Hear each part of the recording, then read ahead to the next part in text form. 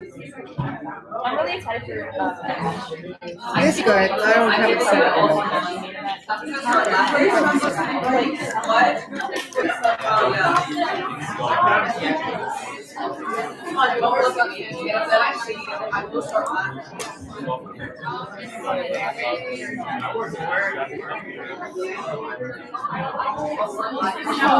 Those big groups are challenging, when they move around. And I need a new tripod.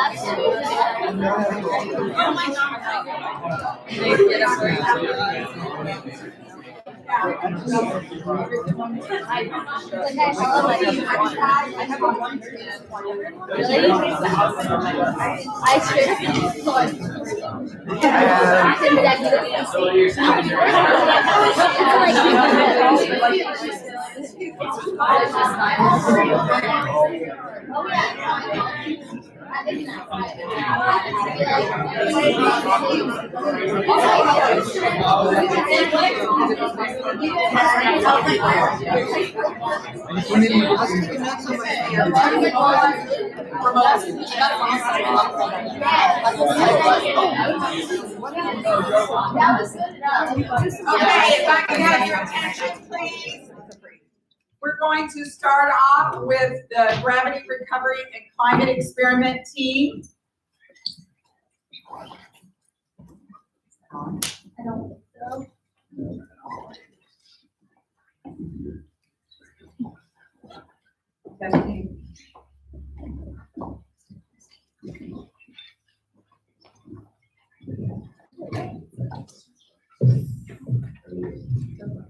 Okay, I am Connor Owens. I'm from Palmer, Alaska. Hello, I'm Aiden McLaughlin. I'm from Winter Park, Florida.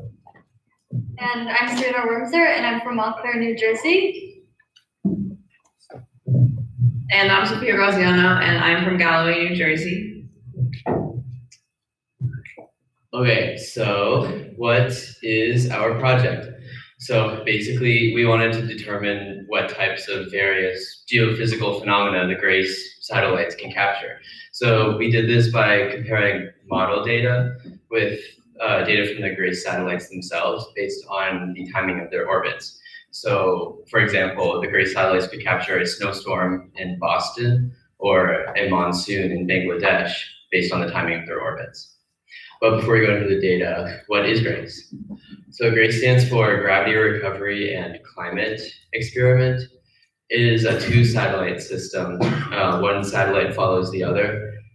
They rotate in a polar orbit, which means that they traverse over the poles perpendicular to the equator, and they are also low Earth orbiters.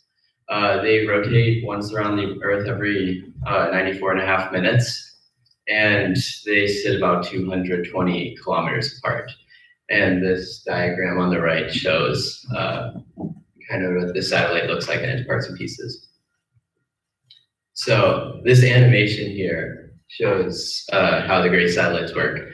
So as GRACE A, the lead satellite, approaches the Great Triangle, which is represents an area of greater mass and therefore a greater gravitational pull, it gets pulled towards that, let's say it's a mountain, for example, and GRACE B is not yet within the range of the mountain's gravitational pull, so the satellites get farther apart. And the green dotted line in between the two satellites is the K-band microwave system. And this measures the distance between the two satellites. So basically when we say that we are measuring the distance between the two satellites, what we're really measuring is the change in gravity on the surface of the Earth below. And over time, the GRACE B satellite, the trailing satellite, will get into the range of the mountain. So the satellites will no longer be farther apart than usual. And some applications we can put the GRACE data into. So for example, we can track climate change with this over time. And we can also, with 15 years of data, we can look for trends to predict future climate events. And it also just gives us a greater understanding of our planet as a whole. And since this is the only planet that we live on currently, it's good to understand as much as we can.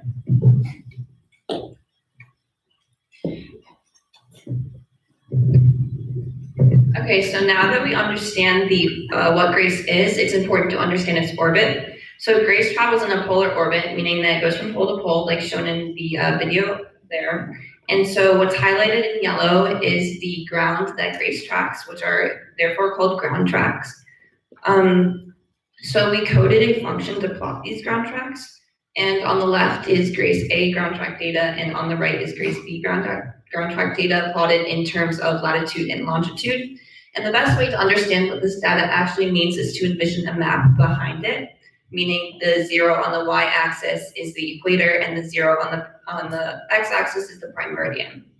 And so these graphs are fairly similar, so when you overlay them, they end up meshing together the colors, and that is because they are only a slight distance apart, so they look fairly similar. But when you zoom in, you can tell that they are different. You can see the blue dots distinguished from the red dots, and they're only off by a fraction of the longitude degree because they are 220 kilometers apart.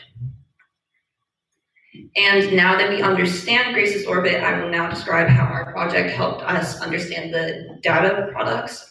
So we defined 24 regions across the globe, and we wanted to find out when GRACE flies over these regions so that we could plot the GRACE data over the model data to see if there were any discrepancies or disparities between the two that GRACE didn't track due to the physics of its orbit, such as peaks or troughs that could be caused by geophysical phenomena, such as monsoons or snowstorms that could affect the hydrological variability.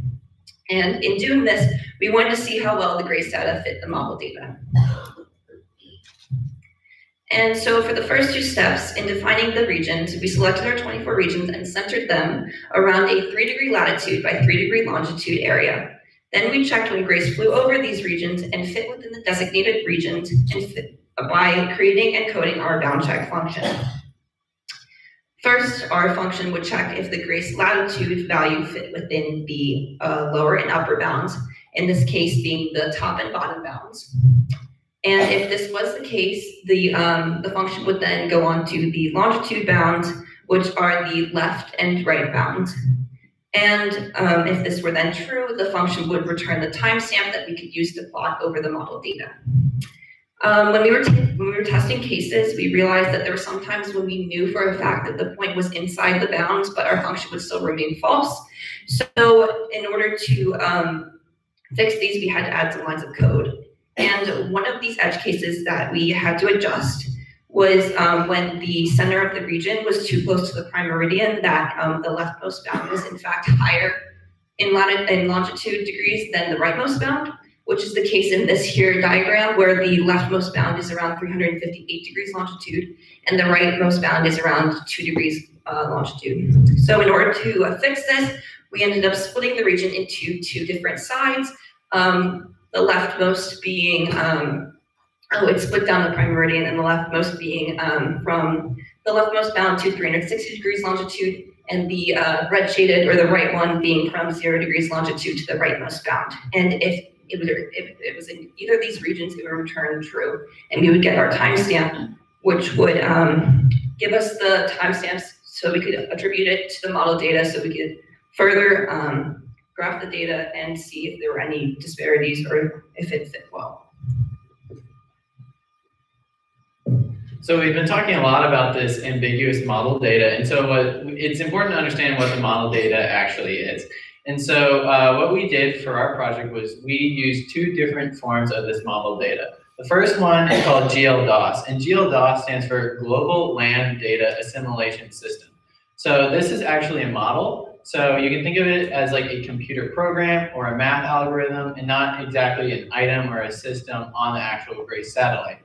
And so what this model does is it shows the hydrological variability across the Earth. And so what that means, in other words, is it shows the change in water saturation across the globe. And so as you can see in the flowchart behind me, first what the model does is it gathers data from various local databases and satellites, one of which being GRACE itself. Then it pulls it all together and pulls out any extraneous data points, so that way you can make sure it's plotting the correct thing. And then after that, it maps out the data in this hydrological variability grid. The other model that we use is the atmospheric and oceanic de-aliasing model. And so this, just like GLDOS, is a model, so it's not an actual system on the satellite. And so this differs from the GLDOS model because it does not return a hydrological variability. Instead, it returns two outputs. But as the GRACE team, we are really only concerned about the atmospheric variability number. So how this model works is it takes a variety of inputs, runs it through two different methods or math algorithms to provide an accurate output of the atmospheric variability, which you can think of as the pressure in the atmosphere across the world. All right, so now that we have our model data, which Aiden just talked about, and our ground track plots, which is what Sophia was talking about before, we're able to analyze the data by comparing the two. And so what we see here is not actually one of our plots, but rather a simplified version so that we can explain what's going on. And so say this is a plot for one of the 24 regions we previously mentioned. On the x-axis is time, and in this case we called it months, and on the y-axis is hydrological variability, what the GLDOS model is measuring. The black stars there are every time that GRACE passes over the region, and these are connected by the blue dashed line. And then the model data is plotted in red in the background. So even though the model data has a bunch of different peaks and valleys, so it's like going up and down, GRACE really believes if you just use the GRACE data that it remains stable because GRACE is only passing over that region at certain times. So it's not able to capture these peaks and valleys. And that's what we're looking for in our actual data. So in order to analyze the data, we wrote a little bit of code. This is some of it. And basically what this does is it takes the ground tracks that we plotted and then uses our ground check function, which is also what Sophia talked about, in order to determine when GRACE enters one of the 24 regions we define. And then once we have those times, it plots out on the grid in a blue X. And at the same time, it's also plotting model data, both for GLDOS and AOD, but in separate graphs. So whatever we show you is going to be either one, but not both at once. So here's our first example. This is from Lake Victoria in equatorial Africa from 2008, and this is from the GLDOS model. And on the x-axis, we're measuring time in months, and this is from 2008. So if you see 2008-01, that means January of 2008. And this runs through the entire year. On the y-axis, we have hydrological variability, so what GLDOS is measuring in centimeters. And the red line is still the model data, and the blue X's are every time that GRACE passes over the region. So the blue X's model basically every peak and valley of the data, which means if you took away the model data, GRACE is going to be representing basically the same picture.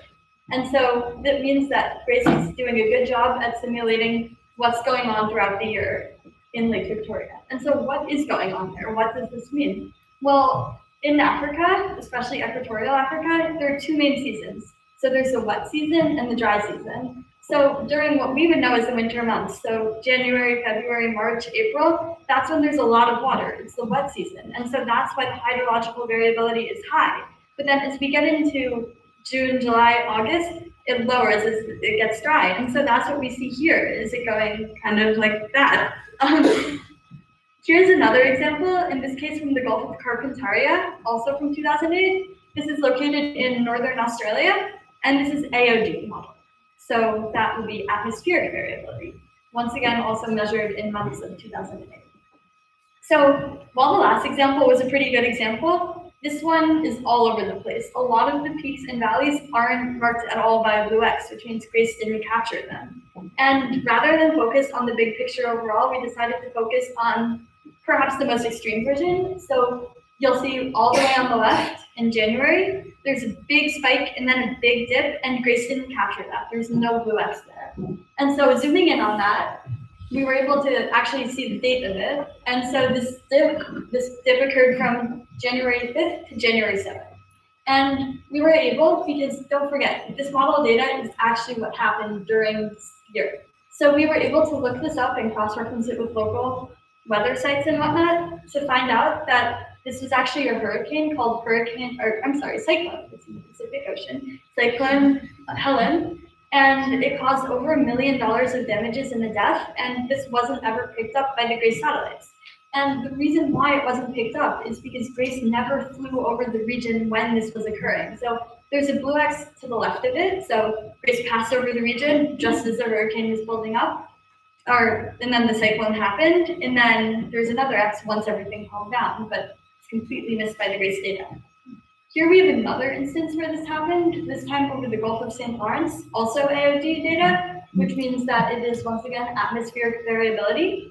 And here, this is perhaps a middle ground between the two. It measures it fairly well, but it still misses a lot of these peaks and valleys. So here are two that we noticed were kind of the extreme versions once again. Zooming in on the first one, this was actually during St. Patrick's Day, and it was a blizzard. And this one was during Christmas, so we have a lot of holidays going on here. And it's, once again, not really modeled by the Grace data. And these were fairly big weather events that happened. So what can we conclude from this? So in the first graph, you notice that it did fit the data really well. And that's because it was a slow trend. As the soil moisture kind of shifted over the course of a year, how much rain there was in the region, it picked that up. It modeled it really well. But Grace wasn't able to fully capture every kind of sudden weather event that occurred in the later two plots because the physics of Grace's orbit kind of makes it so that it can't be over every region at once. And so if you have an event that only takes a few days, there's a high chance that Grace won't be in the region at that time to capture it. Yes, and so based on the physics of Grace's orbit, we saw that the Grace satellites weren't able to capture a few different climate events. So maybe for future work, we could look into using a constellation of Grace satellites at various different orbit angles, as shown here, to have a better global coverage, and therefore we would be better able to detect the higher frequency signals that we talked about. All right, so we have a bunch of people to thank. So for starters, NASA and the Texas Space Grant Consortium for funding. We'd also like to thank UT Austin for housing and the Space Grant, no, not them. We did thank them already. I meant the Center for Space Research for their facilities. Okay, we'd also like to thank the SEAS faculty for making this entire thing possible. We would like to thank our awesome mentor, Corinne Vassallo, for helping us through everything. We would like to thank our teacher externs, Ms. Hanover and Ms. Crenshaw, for being super supportive throughout the whole process. And we would like to thank Dr. Urban and Ms. Baggio for organizing this whole event. Okay, and so what did we learn from SEAS? Well, personally, one of my favorite parts of the program was just getting to meet all of the other student interns who are here, because it's just such a cool experience being able to meet people from all over the country. And we all have different backgrounds, different schools that we go to, and kind of seeing how everyone who's interested in the same topics, but who all have their own perspectives, kind of get together and get to see all of these different ideas was really just an amazing experience. I know I speak for our group, especially when I say this, but I know that we really learned about concepts as a whole. So for example, we learned how to code, but we didn't just learn what these different functions and different commands meant. We learned about the deeper processes of the computer programming and computer science. And then we also learned about like the application. And we didn't learn about the specific instances that it could be used, but we learned about all of the earth science that goes behind it and all of the areas that it could be used in. Okay, so a big thing I took away from this was that it really opened like a lot of doors for me, and not only in like with like physical opportunities, but like in the mental aspect too. It has got me thinking about my future along with the future of our generation and planet as a whole in a way that I never have before.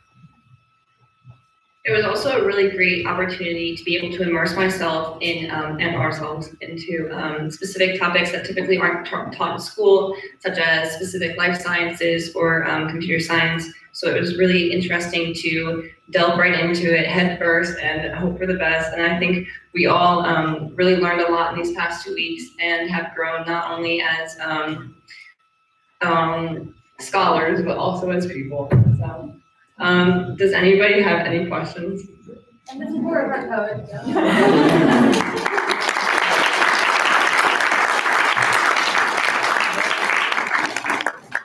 Questions for the Grace team? Yeah, Trevor. What language did you code in? Python. Had you had much experience in coding prior to this? Any of you? So I can only speak for myself personally, but I did not have any prior coding experience. I had dabbled a bit, but I would never say that I could have done any of this. So we did learn a lot. I think Serena has a few things to add. Yeah, I think none of us actually had much prior coding experience before this. We learned a lot through the project-specific work. Corinne kind of mentored us remotely with that, and kind of gave us like specific skills that we would need while using this. But we all really did learn how to code, and like especially stuff like debugging. Like I kind of got into that type of thing like that before. And I think what was important was the fact that the code wasn't fed to us. Like we were told to think for ourselves and figure out things, and it wasn't always just Corinne just typing everything out. We got to figure out the problems and go through line by line and see how we could fix them without the answers being directly given to us. So anybody else have any questions? Hi. Yeah. Grace Follow-On is launched now. What's the difference between Grace and Grace Follow-On? So it's mostly in the systems that are on the new satellite, so they're more accurate, up to like 20 times more accurate than the previous satellites. Yeah. And you talked about to solve the issue where Grace missed the cyclone because it didn't cross over what was happening.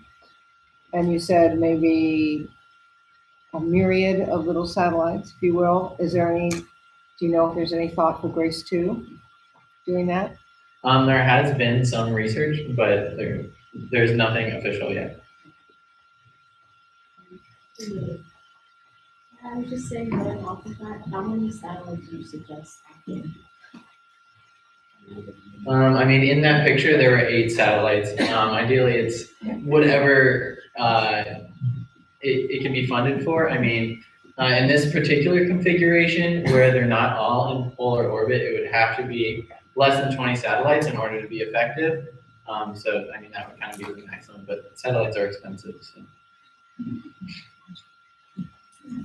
Join me in thanking the Grace team.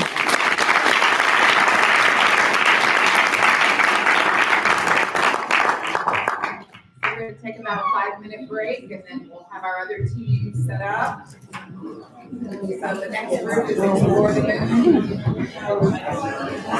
Are you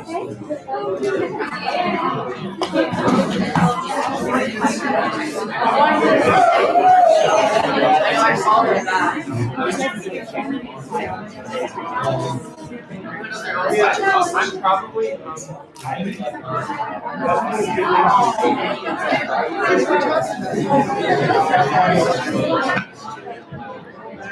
I know about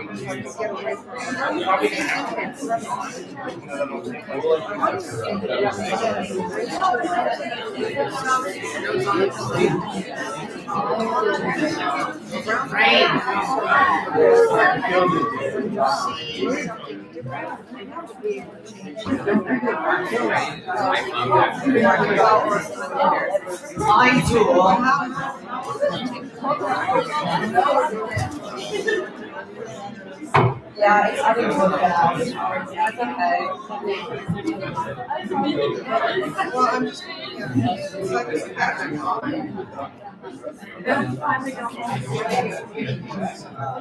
what?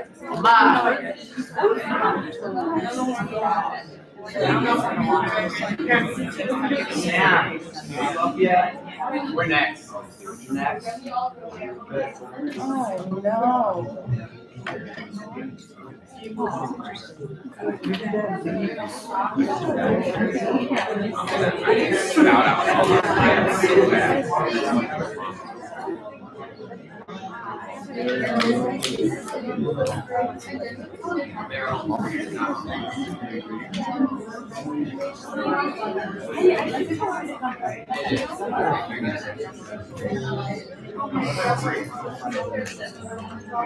Oh my God.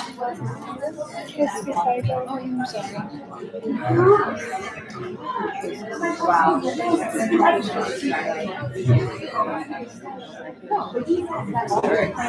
I don't know how to do that,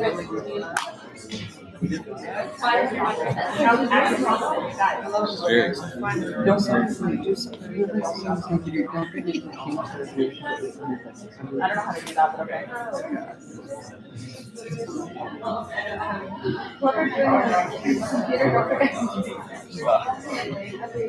I don't know why we said it 4 times.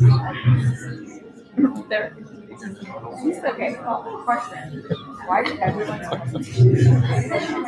While we are waiting for our next group, I should tell you a little bit about the history of the CEAS program.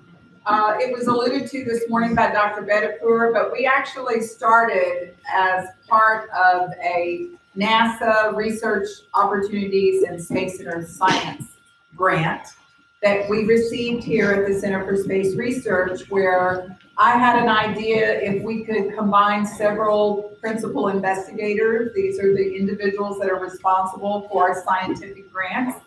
If we could combine their research, we could get more money than if we just had an individual project.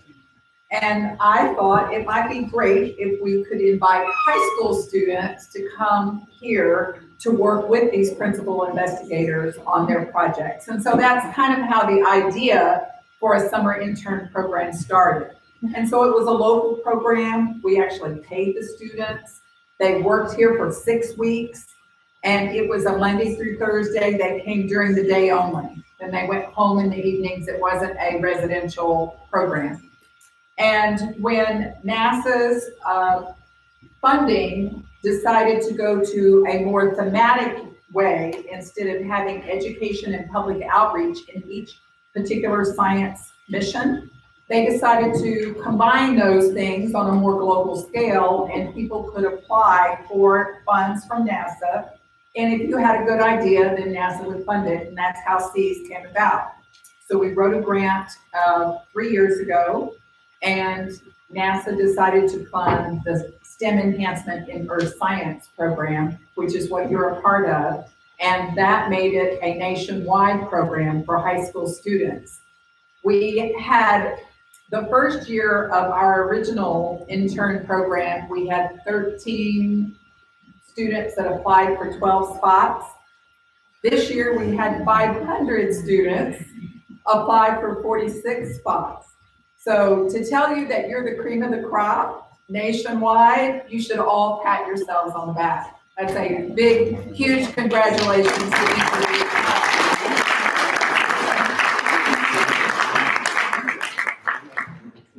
So we would love to have NASA provide us additional funding so we could bring more students and more scientists and more research and more opportunities. But hopefully this is a way that all of you will keep in contact with each other as well as with your science mentors. But I think it's a great opportunity for us to share the resources. And then this team that you're getting ready to hear, this was our experiment this year. We decided to try a remote scientist project. So we did not have the scientist here on site working with the students every day. We had a teacher mentor working with them, and then the scientist was at Johnson Space Center, and they would Skype in or use a different type of electronic media to work with their students remotely. And I have to tell you, it's been very successful. The scientists are excited, and they've already asked to participate again next year. So that is a great opportunity for us to be able to expand the program with scientists that would work with students remotely on other projects. So we're hoping to get some of those involved at other NASA centers as well. So I think we are just about ready to get started. So I want to introduce you and please welcome the Explore the Moon team.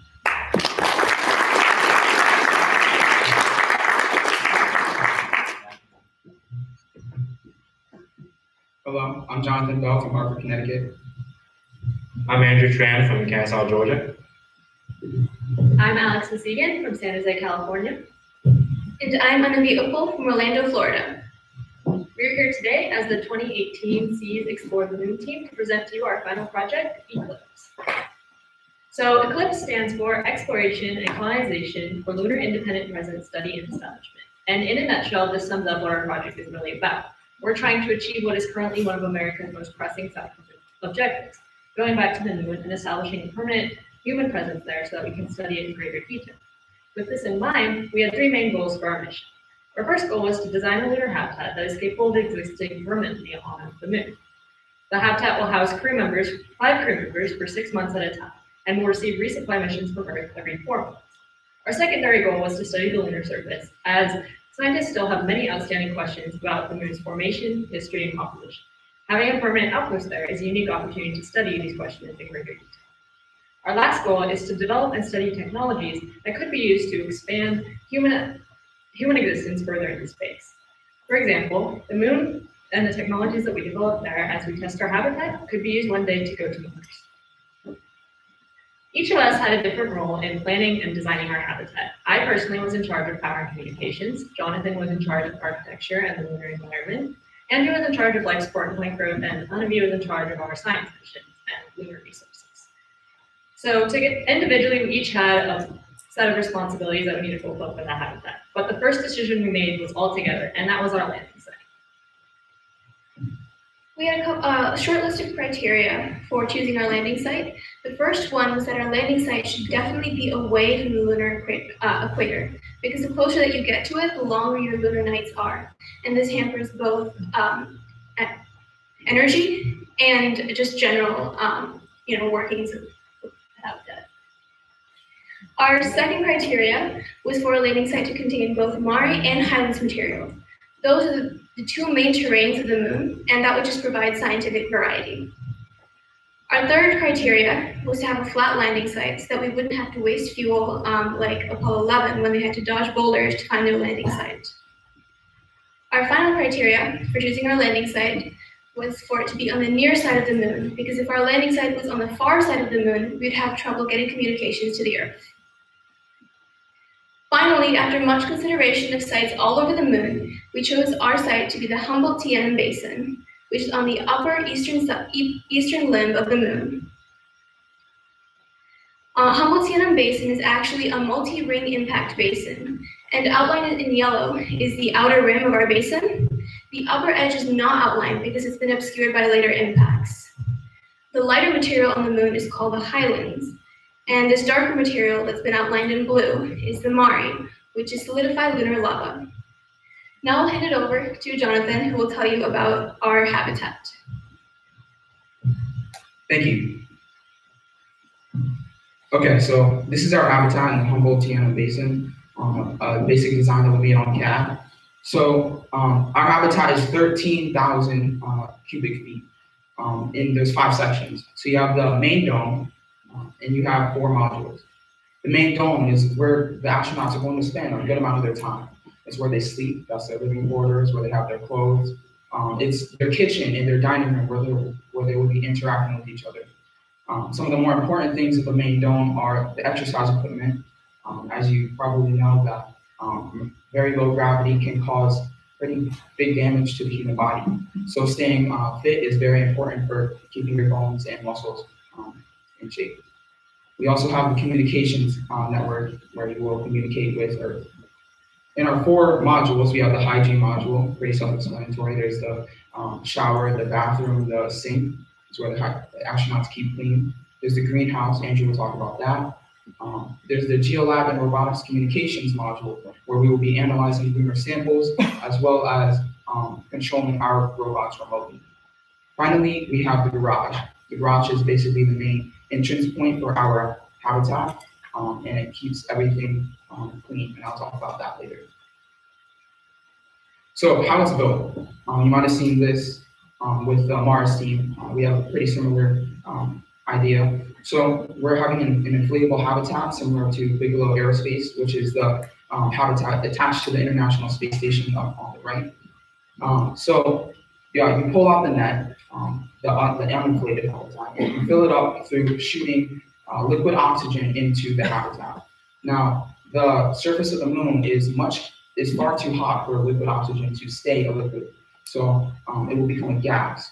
Now, the good thing about that is that liquid gas, oxygen, is actually 858 times the volume of liquid oxygen, which means that it will inflate very quickly if you put enough oxygen in it. We want our habitat to have one Earth atmosphere, so I think it's like 14.7 psi. And then after that, once it inflates, we'll close the ports and inflate it with equipment and furniture. So it is an inflatable habitat, and there are a lot of dangers in space. One of them, very specific to the moon, because of its lack of atmosphere, is micrometeorites. Now, micrometeorites there's billions of them in the solar system, probably trillions, and they're basically dust particles or sand particles that will be flying at cosmic speeds. Now, even though they're really small, they actually can go 25 times the speed of a 9mm bullet. So they can cause tremendous damage if precautions are not taken. Fortunately for us, they are. So our micrometeorite shielding fabric actually can destroy the micrometeorites if they were to ever hit our habitat. They're pretty infrequent, but it could happen. So the actual fabric, the protectionary fabric on the outside, is a combination of a ceramic layering, Kevlar, and polyurethane, and it's staggered such that it breaks up when it hits that habitat. Now, what it's protecting is the bladders on the inside. So these are the air pressure bladders, which make sure that the air stays at a consistent pressure, and it prevents the air from escaping the habitat, which if it goes into the vacuum of space will dissipate, and we won't have it anymore. Very bad. So micrometeorites are a problem, and the fabric that protects them does not protect against radiation. Cosmic radiation is dangerous light particles such as X-rays and gamma rays that come from the sun and the stars. They can cause damage to human bodies. And the way that we protect against that is using regolith. Now, regolith is the topsoil of the moon. Basically, it is, well, for billions of years, there's been continuous bombardments on the moon. And when these rocks hit the surface, they pulverize the surface, creating this dust that can be feet or inches thick, depending on where you are. So luckily for us, we have a lot of that where we are because there are highlands, and we will be filling that into the outer envelope of our habitat. And it's basically like a sleeve over the habitat. And we'll fill it up to 6 inches, and this will be enough to stop radiation from coming in to the habitat. We'll be filling it up using an Archimedes screw, which is a device that will be used to pull up the soil, as seen in the picture. So even though the dust is good for radiation, it is bad if it is exposed to humans. So we have dust mitigation techniques. On the Apollo missions, lunar dust caused tremendous health problems to the astronauts. They're so fine, it's so much finer than a human hair that it can enter your bloodstream through the air, and it can cause brain damage. So we don't want that. Dust mitigation techniques include having spacesuits always be outside of the habitat.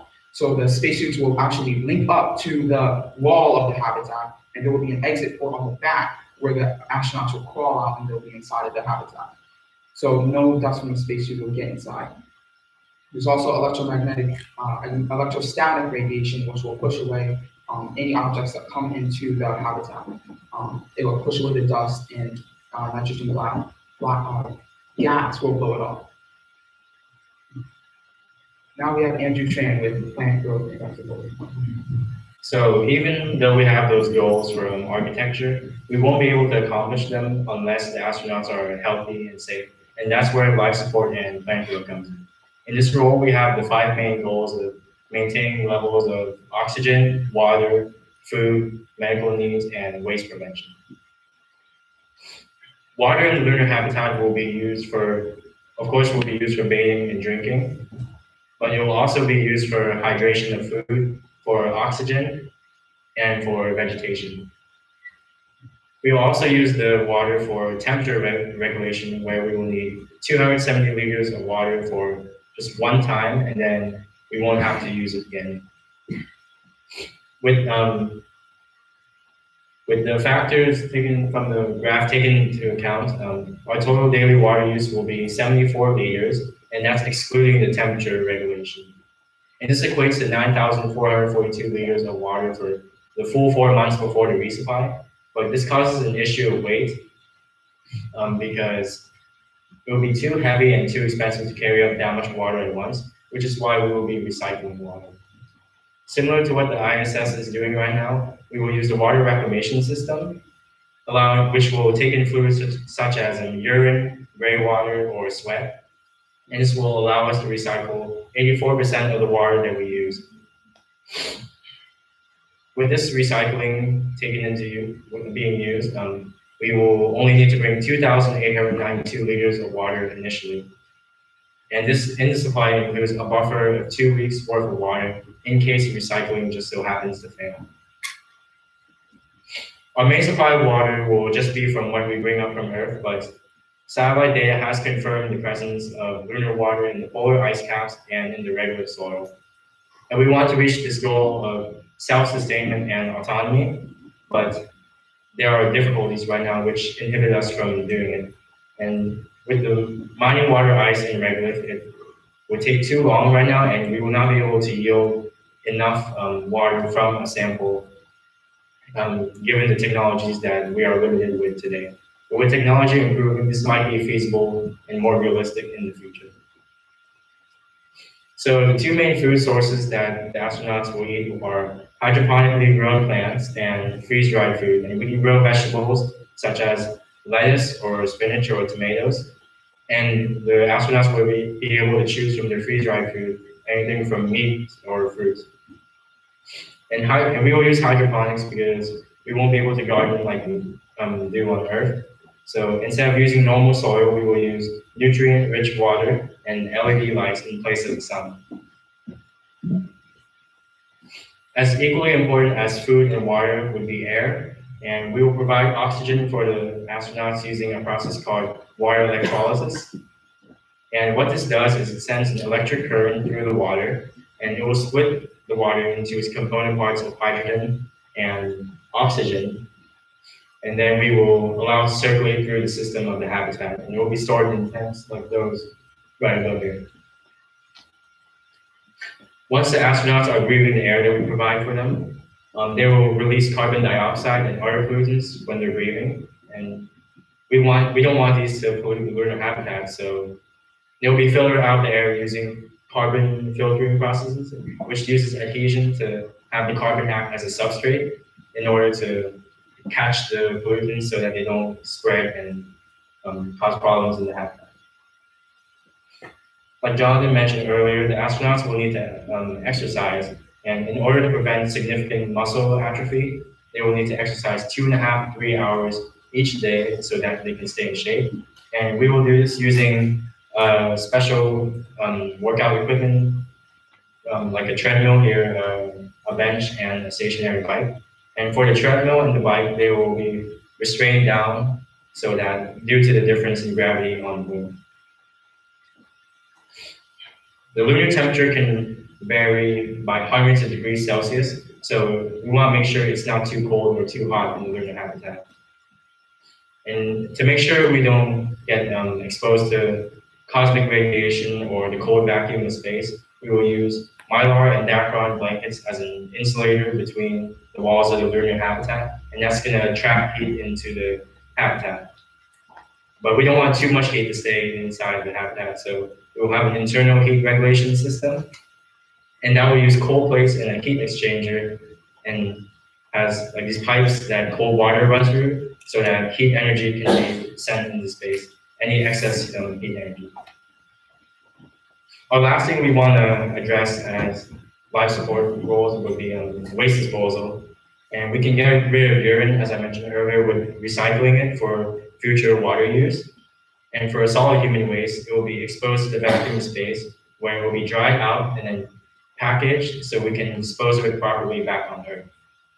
And for garbage, we're going to put them into special capsules and then send it back to through the atmosphere of Earth to uninhabited areas so that it can burn on re-entry and not affect anyone.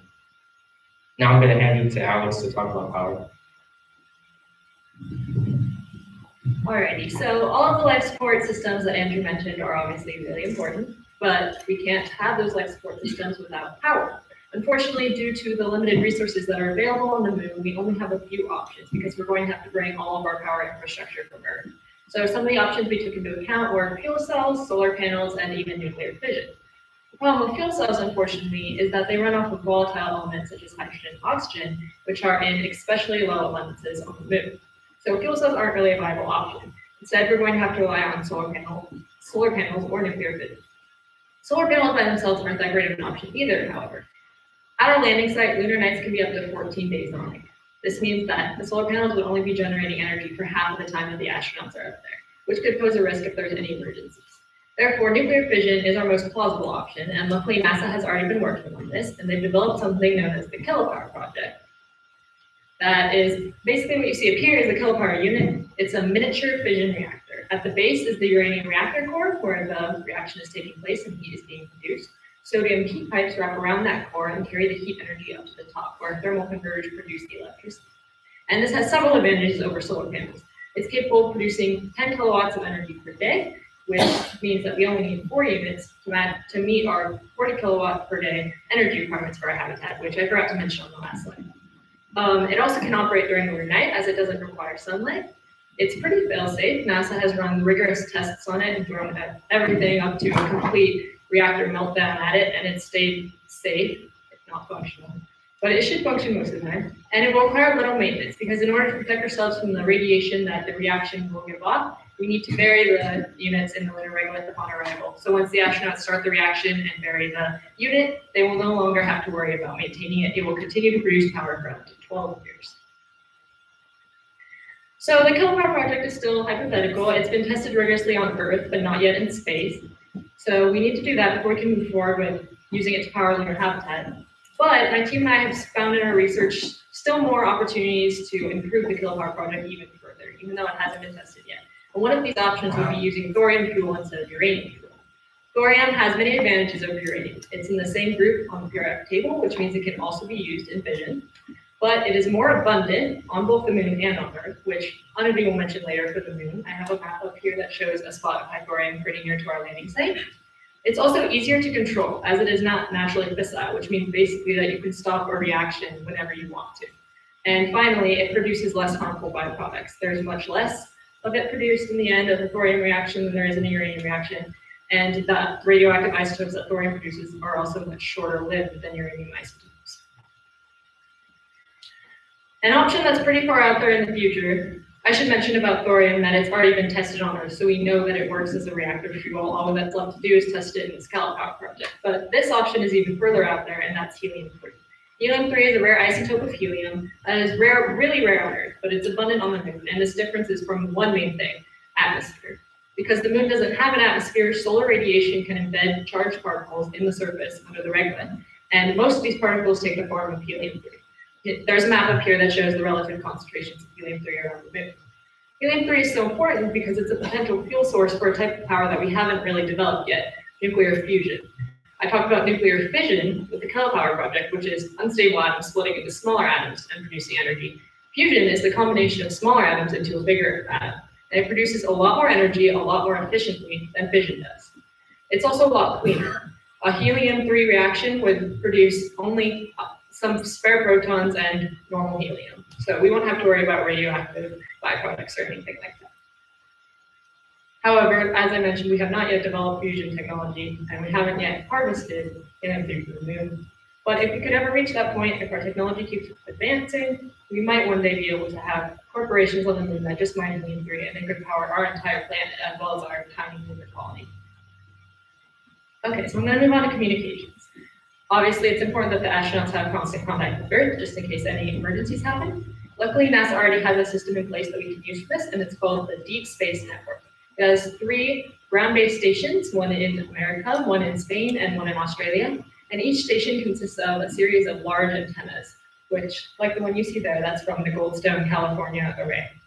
When used in combination, these arrays of antennas can pick up signals as faint as 2 billionths the power of a digital watch battery. So this system has been used to monitor satellites that have gone even beyond the outer reaches of our solar system. And it would be more than satisfactory for our moon base. This stations broadcast and receive signals on 3 bands, the S band, K alpha band, and X band. These are used for different types of data, but it's a little bit beyond the scope of this project. So in terms of infrastructure for communication on the moon, we wouldn't need much aside from that lunar communications terminal that you see in the right of your screen. The tall antenna would be used for local communication. So if the habitat needs to talk to a spacesuit or a rover needs to talk to the habitat, those signals will be relayed back and forth using that taller antenna. The small dish would be used to communicate with Earth, and the signals that it beams back would be picked up by the deep space network.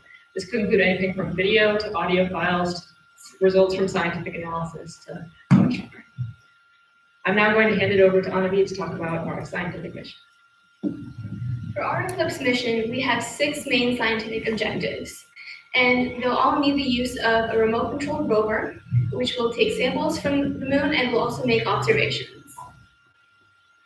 Our first scientific objective is to study the magnetic anomaly that's at the center of the Humboldt-Tiannan Basin. This point of unusually high mass is present in other basins across the moon as well, but in only some of them. This unusual anomaly could be evidence for the early lunar dynamo, which is the early lunar magnetic field. Our second science objective is to study the Compton-Belkovich thorium anomaly, which Alex mentioned earlier. Thorium is useful by itself, but this anomaly is even more interesting for a different reason. This anomaly contains a layer of creep, which is an acronym for potassium, rare earth elements, and phosphorus. When this layer is at the surface of the moon, it can provide important insight into how minerals in the moon crystallized. Our third scientific objective is to study Hayne crater. Hayne is a very young crater just to the north of our basin, and you can still see its rays coming out in the second picture. Those rays in light blue are areas of higher titanium, and there's a strand of especially high titanium right next to our basin that would be very interesting to study. Our next objective is to study olivine material from the mantle. Now, Humboldt-Tiannan Basin, this is an elevation map up here. Topography so low that scientists think that the original impactor could have gone deep into the lunar mantle and excavated olivine from it. And this olivine is now at the surface on the rim of the basin. Studying this olivine could, again, provide insight into how the early moon formed. Our fifth science objective is to study water on the moon. As Andrew mentioned earlier, it's not yet feasible for us to use this water to power our entire habitat, but we should still sample it for use in future missions when our technology does improve. Our final science objective is to study the mare and highlands in our crater. These mare and highlands are from many different geologic periods and contain many different minerals. And these minerals can be separated from each other by using a process called the electrostatic separation of regolith using tribocharging.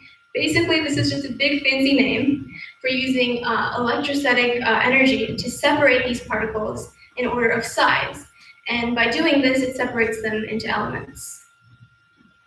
So that brings us to the end of the science portion.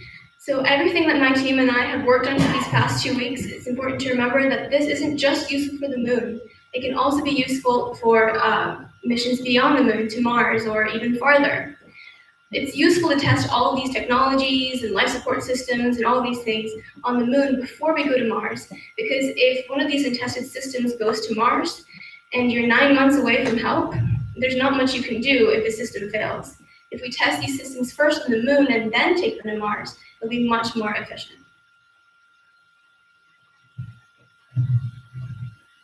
So this was pretty short. So we have a lot more detailed presentation, and we're putting it into a research paper that's going to the Astromaterials Research and Exploratory Science Department of NASA. So just another fun fact, there's also the longest lunar eclipse going on, like literally right now as we're doing a moon presentation for the 21st century. And it's on the other side of the planet, so we can't see it. But so acknowledgements real quick. Mrs. Baggio, honestly, we really could not have done any of this without you. You are such a big role model for, I want to say, all of us. We all see how hard you work, and we really appreciate you.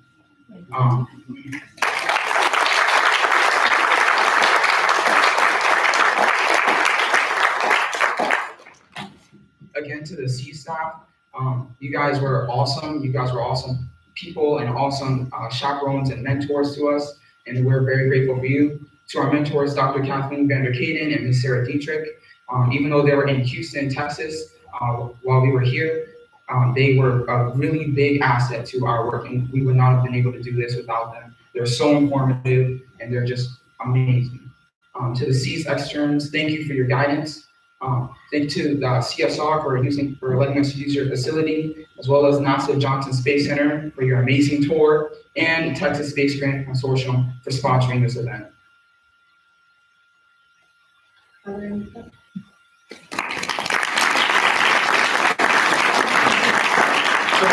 Now we're gonna go down the row and talk about our experiences. And then we'll do questions. Yeah. For me, before coming here, I really didn't think about any kind of planetary science. I was more of like an astronomy person, you know, stars, galaxies, that sort of thing. My dress, you know. But it was really interesting being in charge of science for this mission because I know nothing. I knew nothing about geology before coming here, and now I just know so much. It's crazy. I know stuff about all over the moon, and it's just something I never really considered, and I think I will now.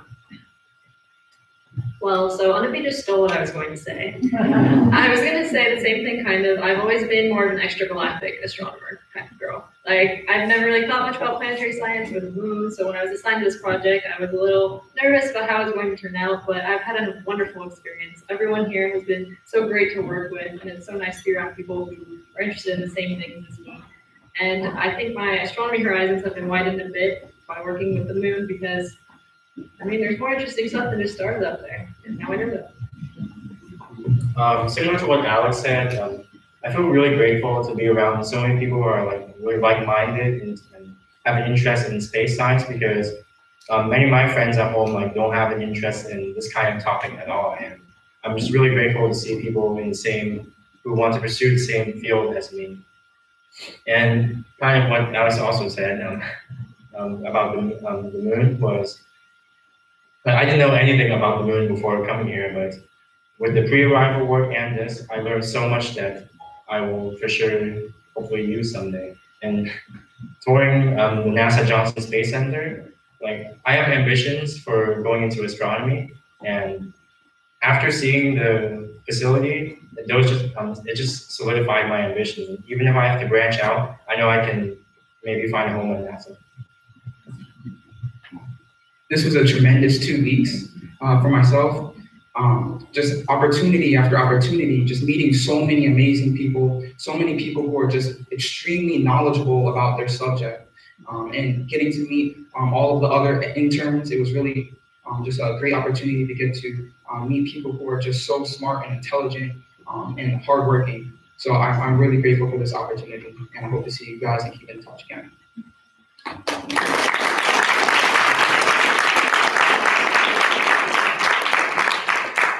Questions?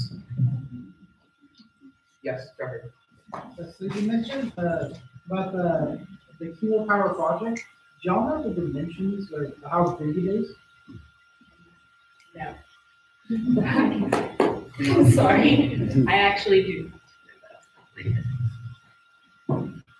You know that?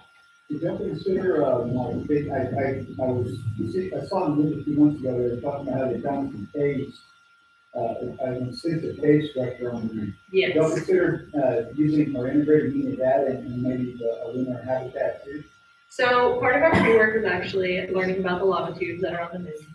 And the main advantage of them, obviously, is that you have so many feet of regolith between you and the surface that, first of all, the temperature is constant. Second of all, you don't have to worry about meteorites or cosmic radiation, really.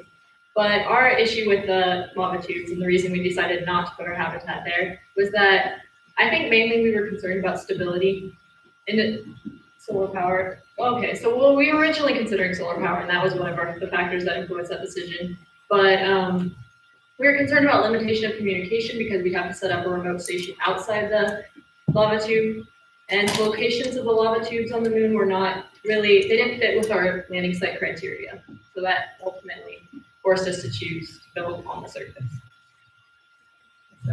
You stated earlier in your presentation that the moon was warmer, and you just said that in the lava tubes that the temperature is constant. Do you know the average temperature on the surface of the moon? So when I was saying that the moon was warm, I was saying compared to liquid oxygen. So liquid oxygen is a liquid at 100 degrees below the temperature of the lunar surface during the nighttime. I think that's like around like almost 200 degrees, negative 200 degrees Fahrenheit on the nighttime, and liquid oxygen is way below that. So that's what I meant by warm. I can tell you that the average temperature within the latitudes is negative 23 degrees Celsius, and that's like being held steady and more towards the middle of the moon. So I would assume that the average surface temperature is either around there or a little low. So what do you think about the potential of bringing some of this other nuclear technology back to Earth and the moon, particularly the nuclear technology? I think that would be a great opportunity for us, considering the current global warming problem we have going on. Because, like I mentioned, helium-3 is a very clean source of power. However, I think it's a long way in the future.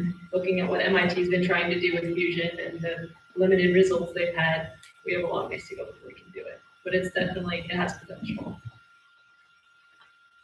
Any other questions?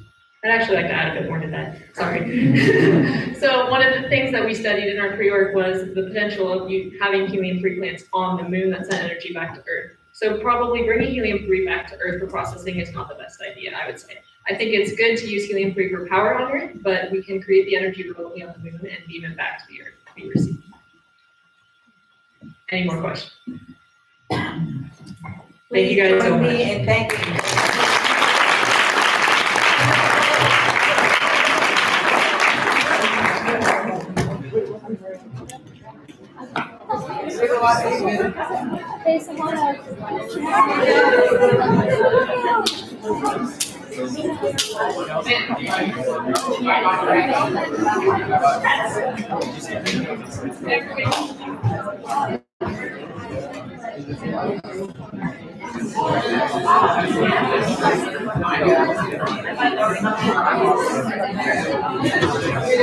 I think that's supposed to be looked at.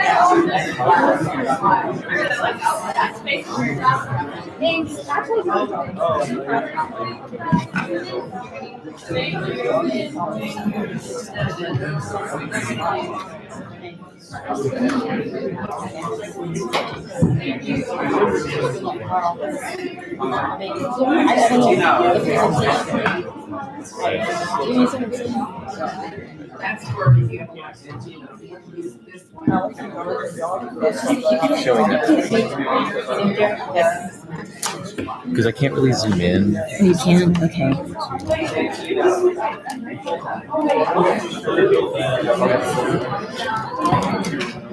I didn't know if you did it for the lighting purposes or if you did it for like the ceiling. Like right there would be sufficient. See, it gets rid of a lot of the ceiling, the top ceiling part. Is that fine, or do you want me to go back? Like, you had it better the other way a second ago. A second ago you had these lights off the screen. There you go. Now if you let go of it, right there. Is that good? Yeah. That at least got rid of the lighting part. I got you. So, yeah. You know what I'm saying? Instead of cutting them off like that, and you can't zoom in. You know how you can't like that's live right now on YouTube. So that's probably going to be better because it's not when you enlarge the screen. If you're looking at your home computer, you at least are getting more of them standing and recognizing their faces. Yeah. Okay. Thanks.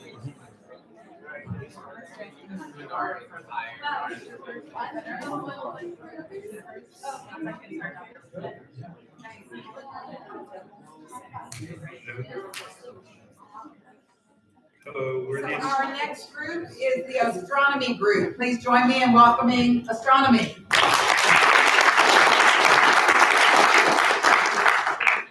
I'm Finn. I'm going to be a senior and I'm from Dallas, Texas. Hi, I'm Nathan Reynolds. I'm a rising junior and I'm from Owensboro, Kentucky. Hello, I'm Samuel Jung. I'm a rising senior and I'm from Dallas, Texas. Hi, I'm Sanisha Thuya and I'm from here in Austin and I'm going to be a rising senior. Hi, I'm Meryl Kataboski. I'm from Wilton, Connecticut and I'm a rising senior. Hello, my name is Sunari Patel. I'm from Dallas, Texas and I'm going to be a rising senior.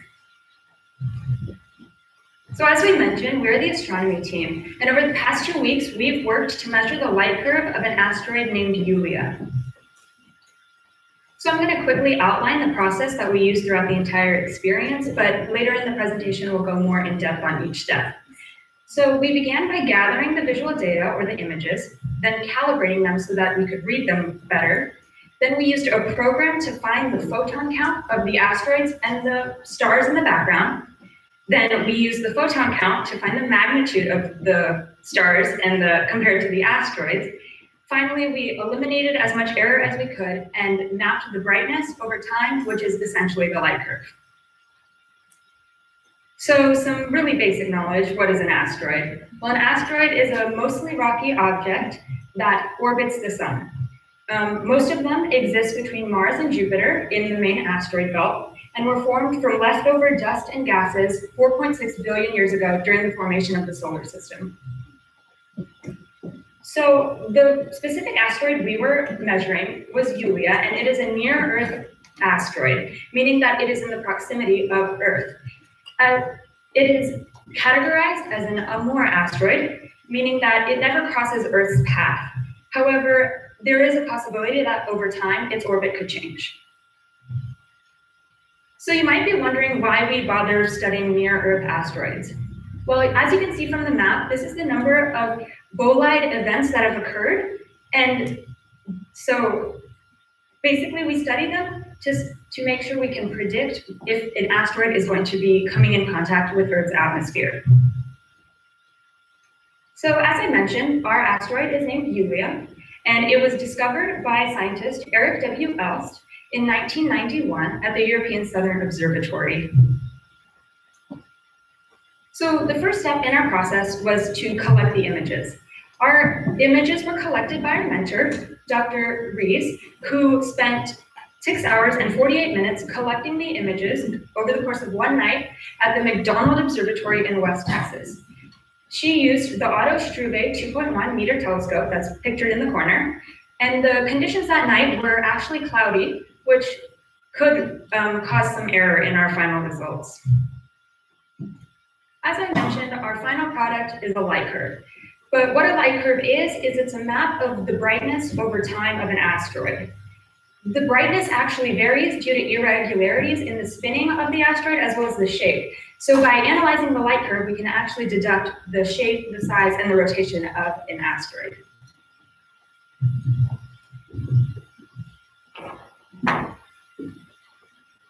So now I'm going to show some visuals of Yulia in the night sky and in our image analysis program called AstroImageJ.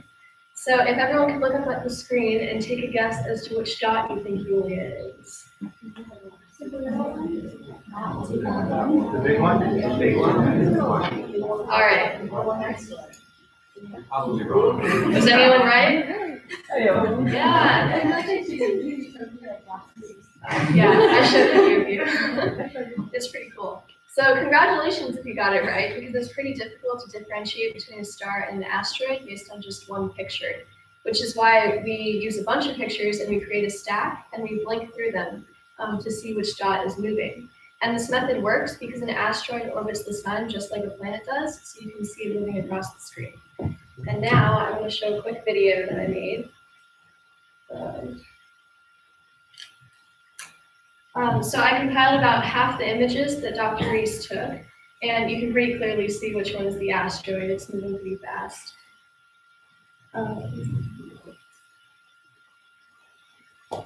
So here I just have 3 images, and you can see Yulia's path running through the sky. And real quick, this is kind of interesting. You can see this little blob right there. You can see it in all the images, and that's actually a galaxy. So now that you're familiar with Yulia's location, I'm gonna talk about some calibrating stuff. So on the left is a bias frame, which basically means it's a short exposure of the CCD chip in the camera. And you take a bias frame by taking a picture as fast as you can on the camera before the camera has a chance to focus. And theoretically, there should be no exposure in the camera or no photons of light let in. And the ultimate goal of taking a bias frame is so that you can subtract it from the original image and get rid of any noise. On the right is a dark frame, and it's similar to a bias frame, except you take the dark frame at the same temperature and for the same amount of time that you're taking the original images, so it's not just a quick flash. and you keep the camera cap on it so it's dark. But we actually didn't end up having to use the dark frame for ours because the pixels were very similar to the original image. And then in the middle, we have a flat frame, which basically measures pixel variation. And a flat frame is supposed to represent both the telescope and the camera, which is why you can see some dust particles up there that are in the shapes of donuts, and they're out of focus. And the goal is to make a master bias, master dark, and master flat frame so that you can subtract it from the main image. And here's an example of an original image versus the new calibrated one, and you can see the one on the right is much clearer.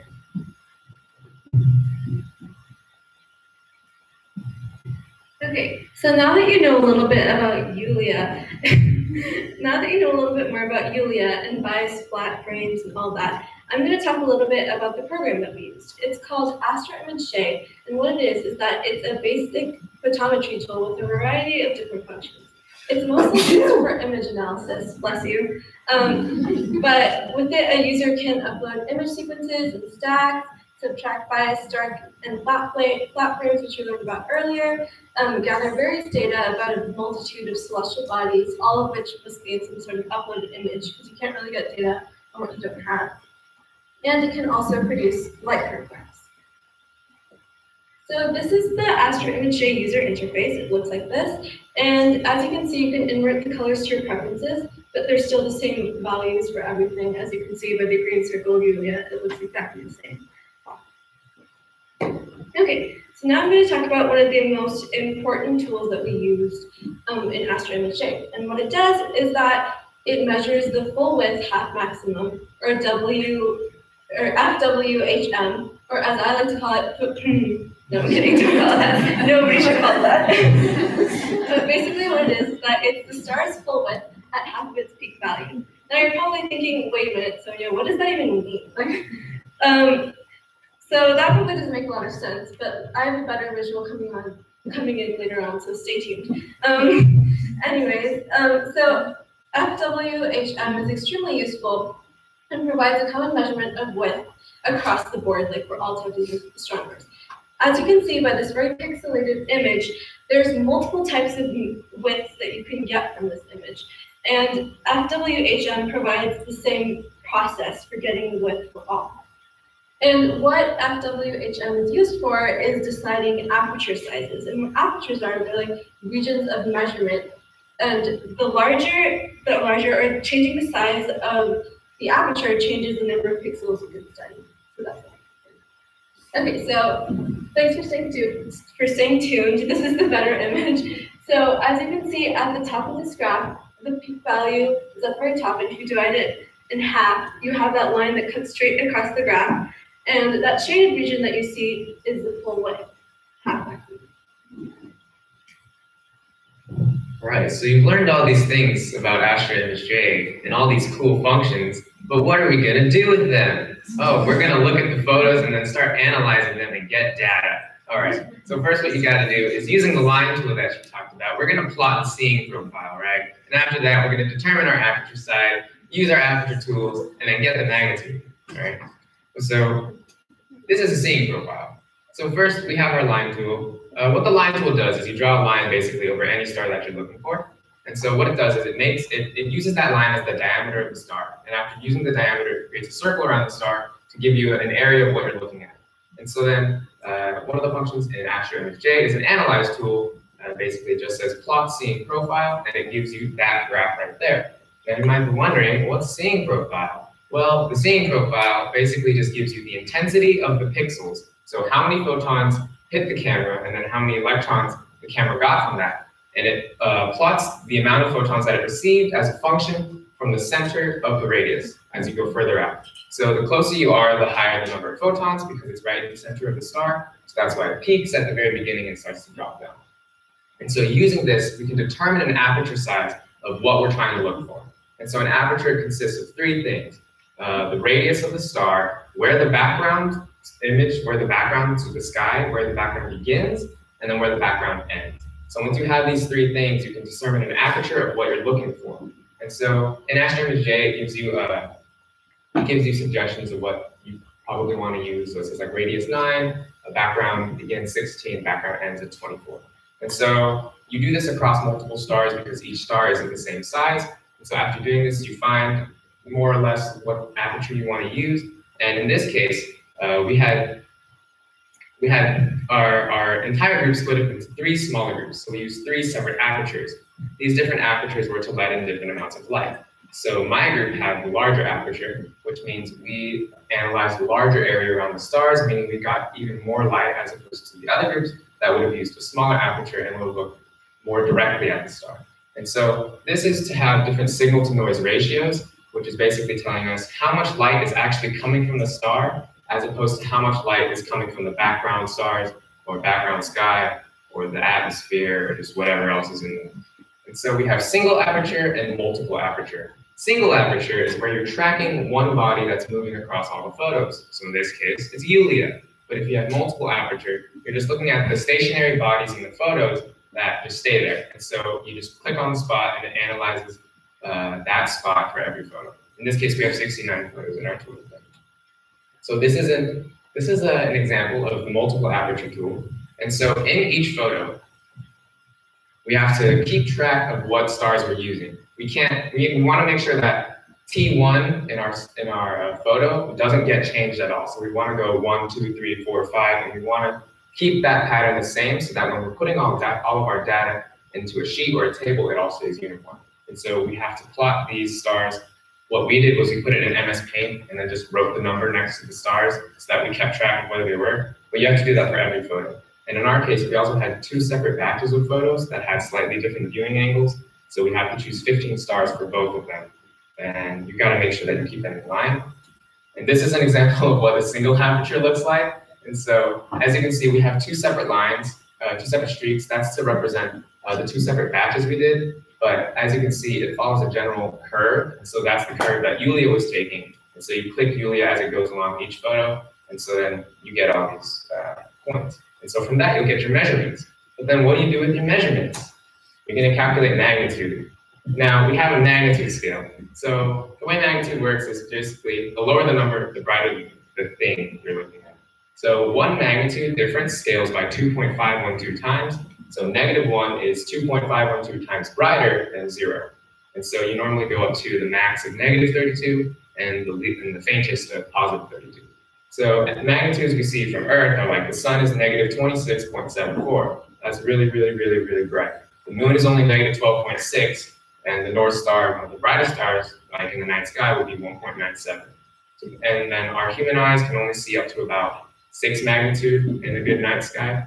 So when every single magnitude is a 2.512 scale, when you scale by, or when you change by 5 magnitude, that's actually a 100 times difference in brightness. So the sun, as compared to the moon, is almost like 10,000 times brighter. So now we're going to calculate the star magnitude using the photons that we grabbed from the values we calculate, or from the values we got using our apertures. So how would you do that? Well, you put it into this formula. -2.5 log base 10 of the photons coming from the asteroid in the photo divided by the average photons coming from every star in the photo plus the instrumental constant, and that's going to give you the difference of the magnitude of the asteroid from the magnitude of the stars in the photo.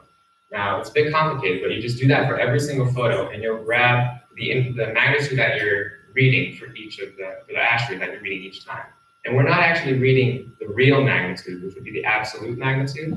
We're reading our instrumental magnitude, which is what our telescope is picking up. And by reading, we don't actually care about what the real magnitude is because we really can't do much with that. But by looking at the differences of magnitude, what we can do is we can look at the period of rotation, we can look at how it's shaped, determining how much the brightness changes, and we can do a whole lot of stuff just based on the number of photons we get because it spins. And that would be instrumental magnitude and apparent magnitude. Error. When analyzing data in AstroImage-J, problems can arise that can affect one's data, such as saturation. Saturation is when a star has a peak above approximately 55,000 in units of pixel count.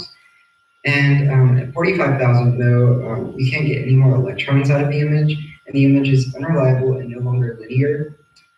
Examples of saturated stars we could use are seen there, and they're You'd have to really zoom in to be able to tell, but they're kind of like blurry around the edges, and so the pixels are just like, you can't trust them. So. Light dimming and brightening. Due to sky conditions, when astronomical photos are taken, in addition to proximity to other celestial bodies, data can be affected by light dimming and brightening. And light dimming and brightening is difficult to detect in the photograph itself, but it's easy to spot on a light curve with an outlier. So, yeah, the writing is really light, but in the first picture, in the green circle, there's yoga there. But for all we know, it could just be dim for literally any given reason. But when you look at the graph, you can see the outlier and kind of determine that light had some effect. Measurement error. Measurement error can interfere with data at any point in the AstroMHJ data analysis process. Though AIJ can help with centering down stars, bad photometry can affect data. So if you're just not coordinate whatsoever and you don't know where those white stars are, and your red circles look something like that, you have a problem. So, I mean, it can help you a little bit, but yeah, just know what you're centering on when you do it. And the final problem is CCD readout noise causing problems. CCD readout noise is defined as the noise produced by electronics as the charge in the pixels is transferred to the camera. And CCD readout noise is produced by electronics, and an inability to adjust the readout noise can produce erroneous data due to interference in image quality. And what you see, the picture there, is the little pop-up thing that you would see on a Mac for adjusting the CCD parameters. And actually, in our project, my Mac, or the desktop Mac that we used, it wouldn't let us adjust the CCD noise, so we had to completely quit working on the Mac and use Sony's PC. Putting it all together. Hello. So once we have to kind of backtrack, so this is once we have all the magnitudes, we get a graph of star magnitudes that looks like this. So each line in that kind of daunting graph represents one star, but the values of magnitude, which you can see on that axis, aren't actually the important part. It's actually the trend that all of them stacked together follow. And they are kind of stacked on top of each other. So even though stars do go through cycles of varying brightness, there are variable stars, we attribute most of the changes in this graph to the atmospheric interference that we dealt with the photons coming from the stars. So you can see there are a few inconsistencies in this graph, like that line right there kind of jumps up. And that's due to either measurement error, as Nathan's talking about, or some other stellar event that caused the light we receive from that star to be changed. And that's why we need so many stars, so that we can distinguish magnitude changes from the events that we're interested in, like the rotation of Julia on its axis, from the ones that we're very much not interested in, like atmospheric interference. So when we want to find the magnitude of Julia, we use this equation. So bear with me. Big M in this equation is a really important value because that's a constant. It's kind of our baseline. It's the average of all of the magnitudes for every star in every frame. So that stays the same for every time we use this equation. And then little m is the average for all of the stars in one frame. So when you subtract, you get delta m right there. And when you add that, we use that to add to Julia's measured magnitude to get her actual magnitude. So when you do that for all 69 frames, you get a red line that looks like that, pretty uneventful at first glance. And that's because I put it against this green and blue line, which represent the average star magnitude and Julia's measured magnitude, respectively. So the reason Julia looks so small is because you can see how big these magnitude changes are in relation to the little ones which we're trying to measure. But when you blow, when you blow it up, you get a graph that looks more like that, and that is in fact our final light curve. It's not on AstroMHJ. We gave this data to Dr. Rees, and she used a more advanced, capable program to generate this curve. AstroMHJ is free, Hers is not. Pretty obvious. So that probably doesn't look like the one you first saw with Suneri, but we can actually, it was really exciting the first time we saw that, because that can tell us a lot about Julia. So we didn't know that this existed, but we found out pretty recently that JPL actually did a very similar study of Julia, and they got the light curve to be they got the period of Julia to be 3.25 hours, and ours is 3.53 hours. So that's 8% error. That's really good. We were very happy with that. And then the other exciting thing, I know it was a full 20 minutes ago, but you guys might remember Suneri's presentation about light curves. What do you think it would look like if Julia was just a sphere, like a light curve? What would that look like? Constant. So like a line? Yeah, that's correct. And good job. And this is pretty obviously not a line. So there's a lot of jumps and big curves and dips back down. And that's because Julia is not a perfect sphere. It actually has somewhat of a potato shape, which is pretty exciting that we have a potato asteroid. So we're pretty happy about that. And that's our record. So, oh, one more thing. Nathan has the last word. And the error bars we've come up with are still a little optimistic due to time constraints and like advanced formulas that we don't know, etc. But our results vary actually very little from actuality, that's been said. And the error bar is right here, right there. The orange line is the moonrise, and so the error bars become larger when the moonrise occurs, as you can see.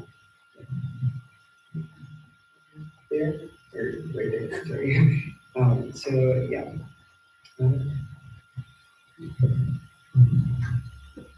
So I think we can all agree when I say that this program was phenomenal. Before coming here, I was really undecided in what I wanted to pursue in college and as a career. But after talking to so many knowledgeable people, I really feel like I've decided on what I want to study in college and even maybe what I want to do as a career. So I'm really grateful for this experience. So growing up, I was always really interested in astronomy and aerospace engineering, and my family used to go watch the space shuttles launch in Cape Canaveral. So I think this is kind of a dream for both me now and my 10-year-old self, and I'm just really amazed that I got to do this program. Great. So I agree that CESE was a really marvelous experience, like, because when we're in school, we kind of just like learn things from our teacher, we take notes on it, we study it, we take a test, and then we forget all about it. So I feel like in this experience, I really got to apply what I learned to like a real life problem or like real life solution or whatever, and I knew it would like contribute to the world of science, and that was just such an incredible experience for me. And it kind of gave me like an idea of what my path might look like in the future. Yeah, the CESE program is pretty awesome. I mean, for like 2 weeks, they threw like 2 tons of science at us, and that's what we've been doing for just the past week, just science. And as a part of the astronomy program, I really had no idea what astronomers did. I knew they took photos of stars, but when I first saw the photos of like what we were looking at, I mean, it's just dots on like a black screen. And you know, that's not what you're thinking when you're thinking of like Hubble, like wow, really pretty photos. And then the more you keep doing it, the more you realize it's just like, there's a lot of math that I'm doing right now with just photons coming from a star that's like 1,000,000 miles away, actually way further than that. But there's a lot of applied math that I did, and I'm really happy that I got to be a part of the astronomy team because there's just a lot of application of things that I didn't even know was possible, and things I'm actually applying that I've learned, and it's been pretty cool. One particular unexpected thing I learned was that everyone I've met that works in the STEM fields are so passionate about their jobs and so excited to keep learning about the world they live in. And I think CESE has helped me for the future and showing me that even though knowing what career you want to pursue is a great thing, like there's greater meaning in curiosity and deep conversations with your intern friends. And in the process of becoming yourself, you're going to be, in the process of becoming the person you're going to be, my inspector is, and actually being that person once you get there. And I mean, I could be an astronomer, I could be literally anyone else, but now I feel like I have a greater reason to appreciate the process of becoming that person. So. I don't really want to go after that. Yeah, like Samuel said, I think before this, I kind of just thought astronomy was pretty pictures. And I don't want to make that sound bad. I was totally down to look at pretty pictures. But, I don't know. It was definitely not that. And I can definitely say that I've never, this is going to sound bad, but I promise it's really good. I've never had so much fun doing something that sounds so boring. And I think a lot of people can attest to that. Like, if you describe what you did for the last 2 weeks to someone, they'd go, "Oh wow, like you wanted to do that?" And you're like, "Yeah, I was so excited." So yeah, it was so exciting. It was really fun. So thank you, everyone.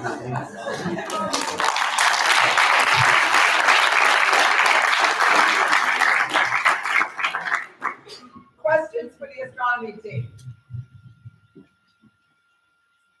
Trevor, so do you know how big this asteroid is?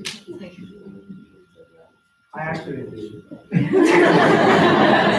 Yeah, we I don't know how valid this is, but we found this like Russian data that said it was about like 77 kilometers. I'm not sure. That doesn't seem right to me, but that's what we read online. So you can go with that. Trevor. If I may add, it's kind of hard to translate it, but it's a fairly large one. It could be around 10 to 50 because we don't know. So between 10 and 50 kilometers sounds reasonable for you to guess. So maybe 70. So it's a reasonable part, yeah. Go with what she said. Any other questions? I had a question about that reflectivity brightness scale. I was wondering, like, what is zero? Like, how do they decide, like, zero? I think we learned this before. It's just the scale that's been used since like the Greeks. Yeah, since the Greeks, and astronomers just didn't want to change it. So it stayed like that. Ask the Greeks. Yeah.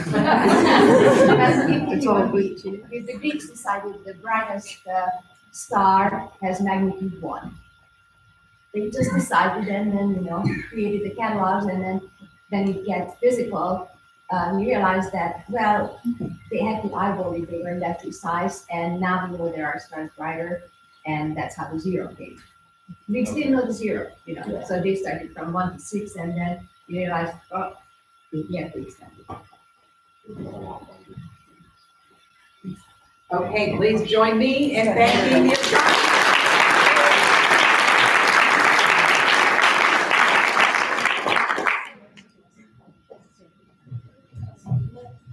Oh, okay, so just really quickly, thank you to the people up on the screen, without whom none of this would have been possible. So obviously, Mrs. Baggio, our mentor, Dr. Rees, and the Texas Space Grant Consortium, CSR, NASA, and this entire CESat staff. Thank you.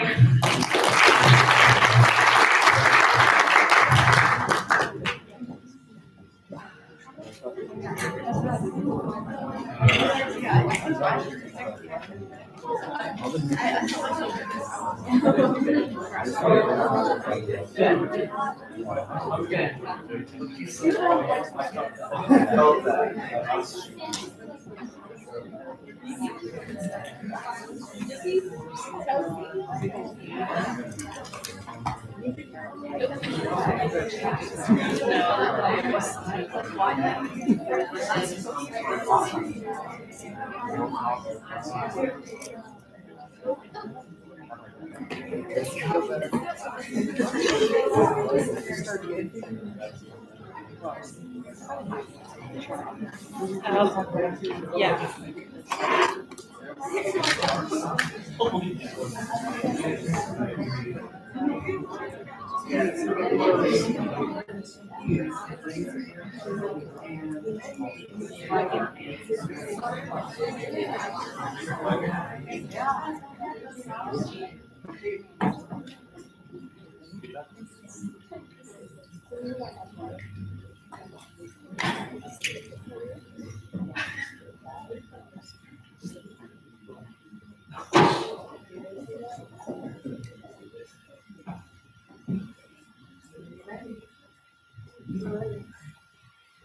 Please join me in welcoming the flood response team.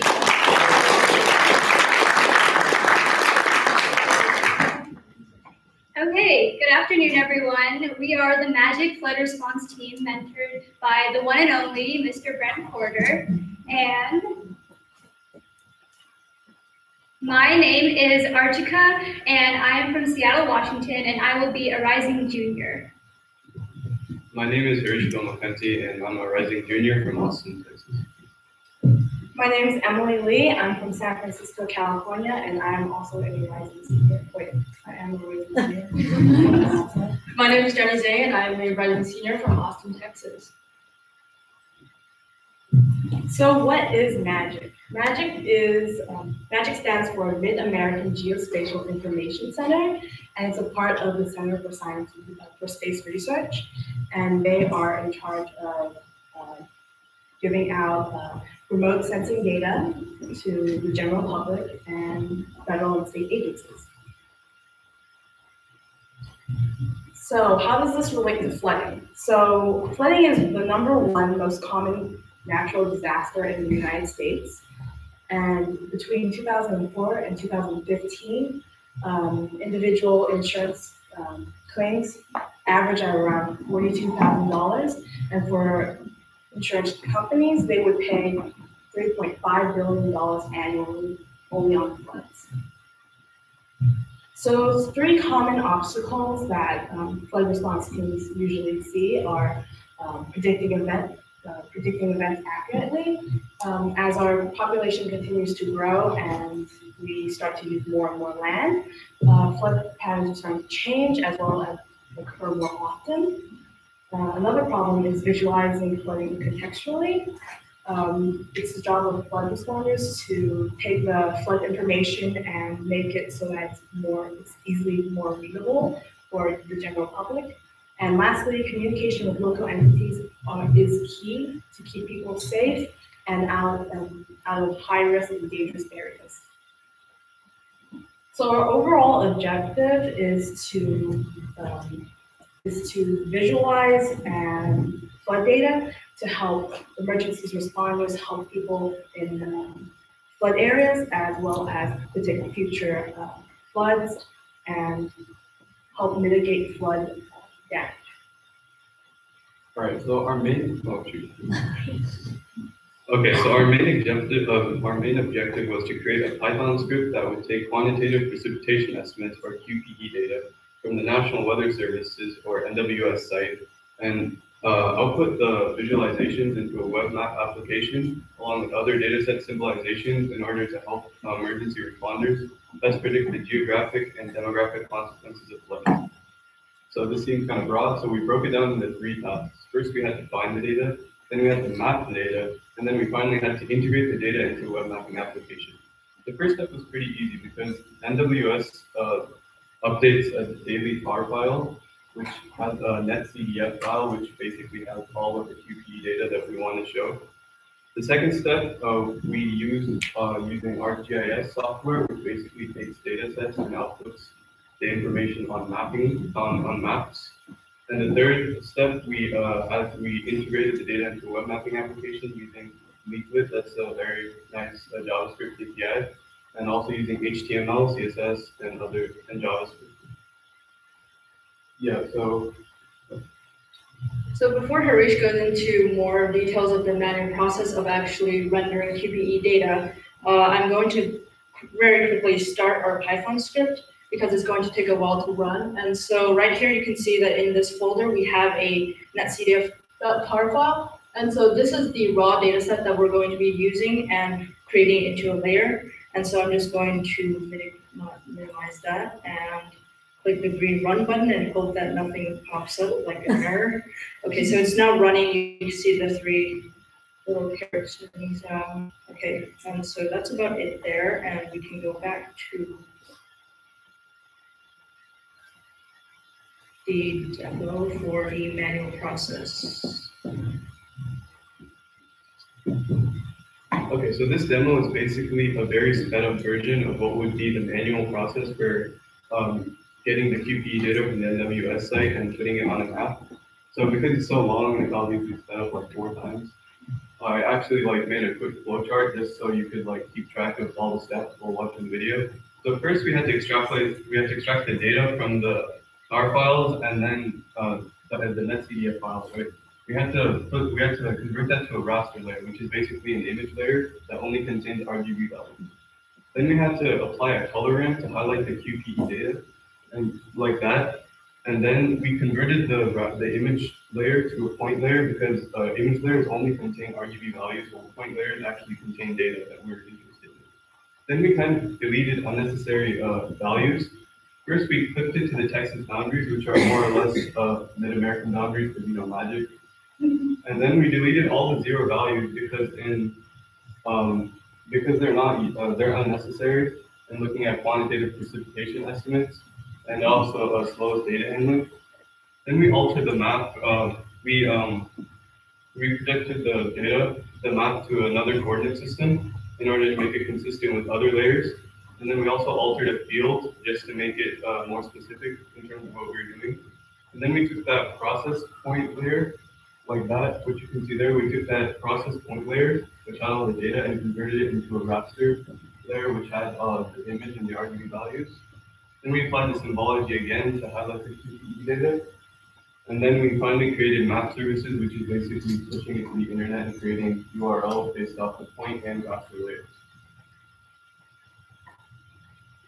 Okay, so that's generally what the manual process would look like. And according to our mentor, which I would trust because he is the one who has to basically manually do this every single day when the QPE data comes in. And so he says that this basically takes around 30 to 40 minutes to process one data set. And QPE data comes in once every day. And so that might not seem like a lot of time at first, but then when you cumulatively start to add everything up, it becomes a very, very large amount of time being wasted in the manual process. And so that's why we decided to do the automated process. And this is done running now. And so we can just check out what the Python script just outputted. And so basically in this main method here, you can see that there is a for loop that goes through and finds all of the files that are inside this directory that I showed you before, and now this is empty. So it loops through all of the different tar files inside that and then runs through all of these methods in order to render the data into a form that we want, into a form that we can actually publish to a web service and look at the data visualization. And so we start off with all of these different methods that goes through each of the individual processes that Harish talked about earlier. And when we're done, we have actually a properties file here that basically says, okay, so this is the file that we were processing, and all of these different methods, were they successful or not? And so we have basically try-catch blocks that tell us whether there was an error while processing the data, and if there was, it would output a failure. And so this is a good type of documentation and a debugger help for later on if something like is messed up or the data is not complete or something like that. And so after that, we have ArcMap, which we can open here, and then we can see that the layers that have been processed. So this is the final points layer. You can see that the points are actually like little circles there, and so that's the points layer, and then there's data being stored in there. And then the raster layer is more like an image, like Harish said, so it's a lot more clear, as you can see there. And so all the symbology and the coloring is there, and this is all the clip data without the 0 values. And so in the Python code, basically, you can see here we have about like 260 lines of code, and then the methods, we have a total of 12 different methods to deal with a lot of the different tools inside ArcPy. And all right, that's about it for the Python script, and let's move on here.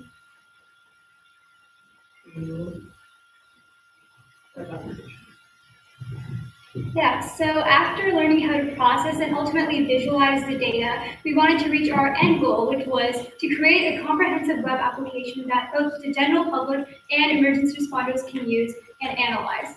So there are 3 really main components to doing so. The first one being adding features and layers and base maps to our web application, giving basically a foundation to what exactly the people using our application are going to be seeing. Second, we wanted to add a component of functionality to our application, which allows them to perhaps turn layers on and off or change opacity and things like that, allowing them to ultimately interact with our application and figure out what they really want to see and narrow in on that. And the last one would be to integrate it into an accessible user interface. So this is basically just making it look good and making it easy to use. Yeah, so we all chose different layers that we wanted to visualize within our web applications. We're going to go around and say why exactly we chose them and what they were. So Jenny's going to start off with her quantitative precipitation forecast layer. So the acronym for this is actually QPF, which some of you might realize that this is really similar to the QPE data that we were showing earlier with the automation. And actually, why we chose to have QPF data in conjunction with QPE is that QPE is actually an estimate of the rain that has already occurred. So it's measuring the precipitation that has already fallen in different regions. And so that data paired with forecasted data, which is looking into the future, is actually more useful in terms of our purpose for the web application, which is to say, predict where floods are likely to occur and how large they're going to be and what impact they're going to have. And so I chose this layer as. So I decided to choose soil moisture as the element that I'm going to be tracking. Soil moisture is great for trying to detect whether or not there's going to be a flood, because while soil moisture will indicate whether the soil is saturated or not, the more saturated the soil is, the more likely there's going to be runoff on that soil. And as a result, more likely there's going to be a flood occurrence. Just to explain what's happening in the map, high soil moisture in the blue and low soil moisture in the red. So I chose to track the lake levels in Texas, and these are basically each circle symbolizes a lake or reservoir in Texas. And the more red or larger a circle is, then the more full it is, which obviously means that in excess precipitation, that area would be more prone to flooding near that lake. Yeah, so along with a lot of the meteorological data and environmental data, I decided to take a more human demographic aspect to what I wanted to visualize on the map. So now that we know that these certain trends are going to happen and we have predictions and estimates, how will it affect specific people in specific places? So empirically, areas with high poverty concentration are often hit hardest by floods specifically because they lack resources, insurance, and individual mobility in those emergency situations. So I decided to visualize this specifically for the state of Texas, looking at counties and different poverty concentrations within those counties, with the darker purple signifying a higher concentration of poverty and lighter purple signifying a perhaps more affluent area. And as the final map layer that we decided to symbolize, I also created a map for population data. So basically it's population density by county. So the darker green means a higher population density in that county, and also the blue dots represent the population sizes of different major cities in Texas. And so this is also basically a good tool to use in conjunction with Archica's data about poverty, because in larger cities you're definitely going to have a lot more infrastructure and a lot more people that need to be evacuated in the event of a huge emergency, especially for flooding purposes. And so you have to be able to plan which regions are going to be more at risk, and that's why this is also a useful just base data to have. And so now we're going to be looking at the web application that we made, and Archica is going to demonstrate some of its capabilities. Yeah, so as you can see above, this is our web application. And we have quite a few different functionalities within the application. So here you have a map and you can zoom in, perhaps closer to Texas if that's what you're interested in. And we have a lot of layers, and these are our layer toggles, which essentially turn layers on and off. So if I click poverty, it'll turn that layer on, population density, and soil moisture, lake levels, etc. And then you can do multiple at a time. So poverty and lake levels, if that was a component or combination I was interested in. And along with that, you can also change the opacity of those layers. So how much you really see those layers. So let's say I wanted to see lake levels a little bit less because I want to focus more on the poverty layer. So I can turn that down. I can even just completely remove it, or I can turn it up and make it much bolder. So that's part of our functionality, and we have that for each layer on this side. We also have different base map options. So if you're feeling a little bit creative and you want to look at it in a different way, we can go to imagery, or we can go to physical, or especially shaded relief, which will also help us visualize the next part of the demo that I'll be doing. But before we get to that, we're going to look at this part, or this sidebar on the right. And there are two different components really here, which is QPE and QPF, which, as you remember, is basically the precipitation data. So for the QPE, it's estimates in the past, and there are a couple of different dates. So I can turn this for the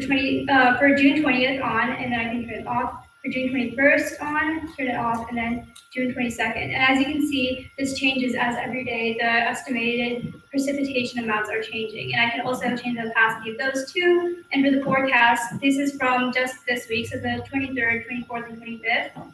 And we have different precipitation forecasts that will align on top of the previous layers. So now let me do a little bit more like an interesting demo. So let's say I have a hypothetical family member that lives in Texas, and I want to figure out if I perhaps know that a flood is coming to their area, how much damage are they going to perhaps be at risk for? So as Harish previously mentioned, a lot of the times like lake levels and how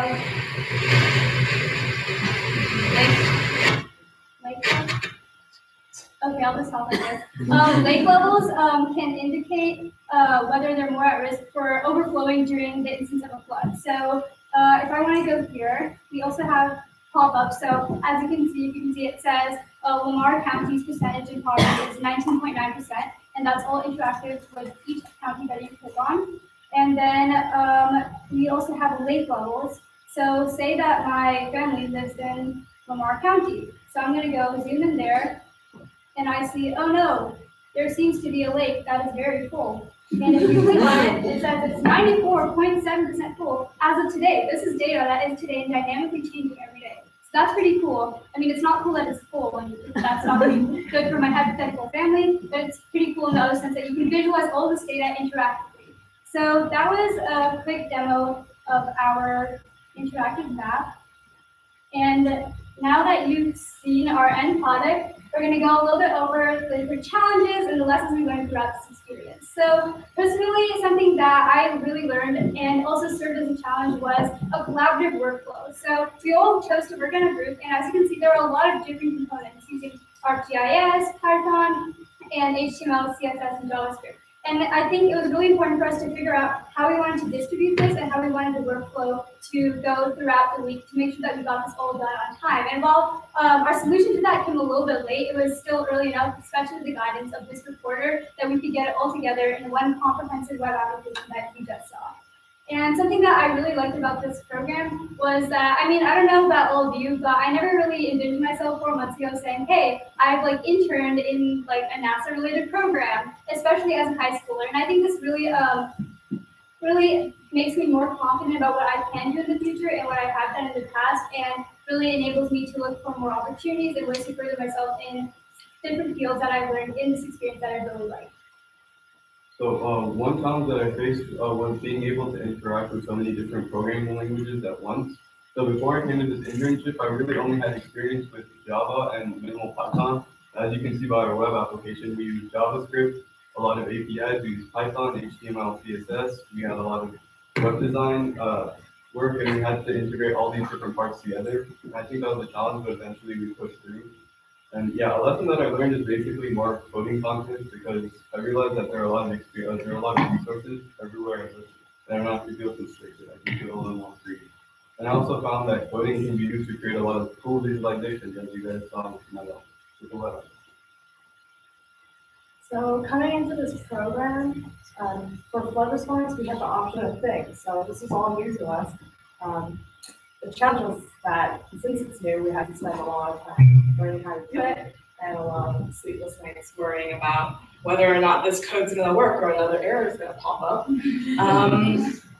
But in the end, I thought it was really fun. It might have seemed a little boring coming from like no background, but it is really fun. I had a blast doing this, and a lesson that I learned was that, or like something that I can take away from this, is that I don't usually work in a large group when it comes to coding. It's usually very individual, but now that I've like programmed in a group, it's going to build my experience. Okay, so we talked about how difficult it is to like debug code, I think. And it is really difficult. Like, I'm not kidding here. We thought we were done with the automation code like last week, and then we started debugging, and we were finishing this like yesterday. So it is really difficult. And this web application, let me tell you a really funny story. We were actually trying to debug this, the base map layers especially, during lunch today.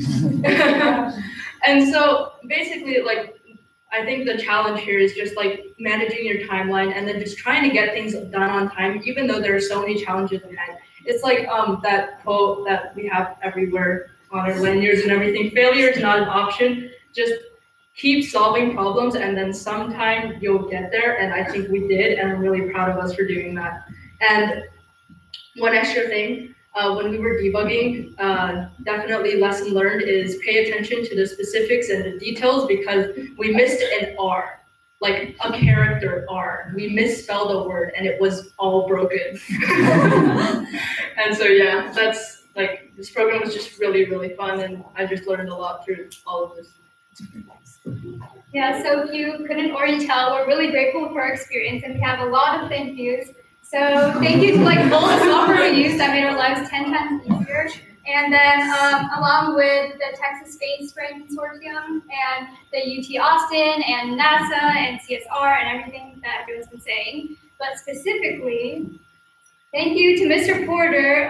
If you've never met Mr. Porter, you should definitely talk to him, because not only is he an amazing mentor, but he's a hilarious person. He wears like the best funny shirts and like always roasts us, and it's so fun. Like, not gonna lie, it's so great. And he also is able to like solve a lot of problems. So for example, like last night I got 3 hours of sleep trying to debug something that Mr. Porter today at lunch did in 3 minutes. So yeah, he's pretty smart that way, not gonna lie. And of course, Ms. Dugio, like, you've made an incredible program, and this is just so amazing that you could do this for us. And we're all really inspired by all the activities and ways that you've allowed us to see a whole new world and whole new like outer space universe, whatever NASA, right? So yeah, basically, thank you, Space Grandma. Yeah, Space Grandma.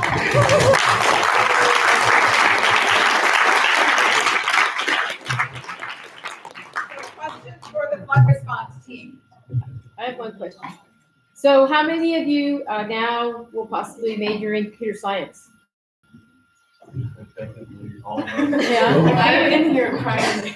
Yeah, I've wanted to major in computer science for a few years now, but I also want to do a double in electrical engineering, so that's fun. I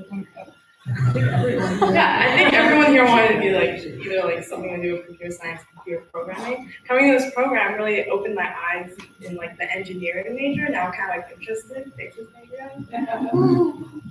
Yeah, so what Ms. Kitten was saying yesterday about computational engineering and like computer science based engineering, I kind of appreciated that. That was kind of my plan for a long time now. Yeah. Like everyone else, I was also interested in computer science, which is why I specifically chose this group. But what was really special is that we learned how to apply it in a really amazing way and have an end product that we really love. So yeah. Join me in congratulating.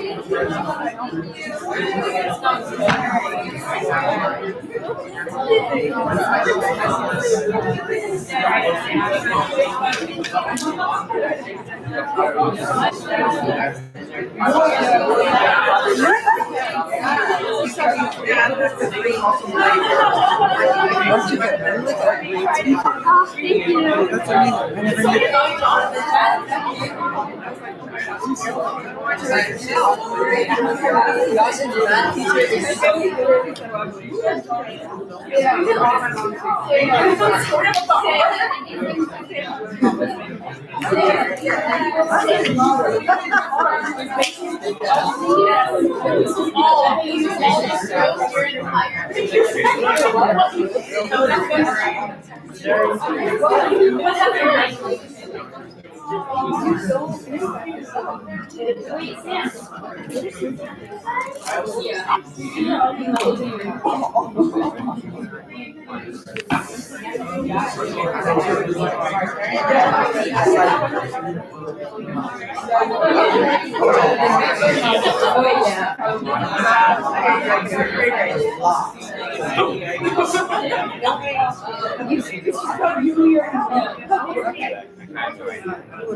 while they're getting set up, I want you to know the front row is still wide awake. That's our creation, by the way. We made those. Yes, this is compliments of the ICESat team. Can someone take a picture? Who is this? I don't know.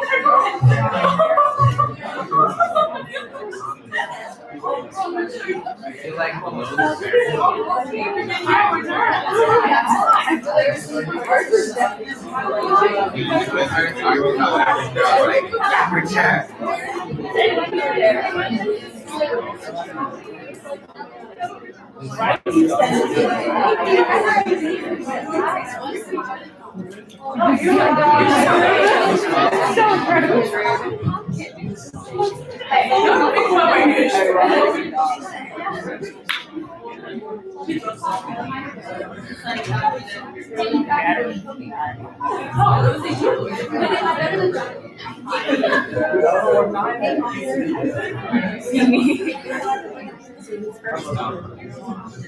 My dad had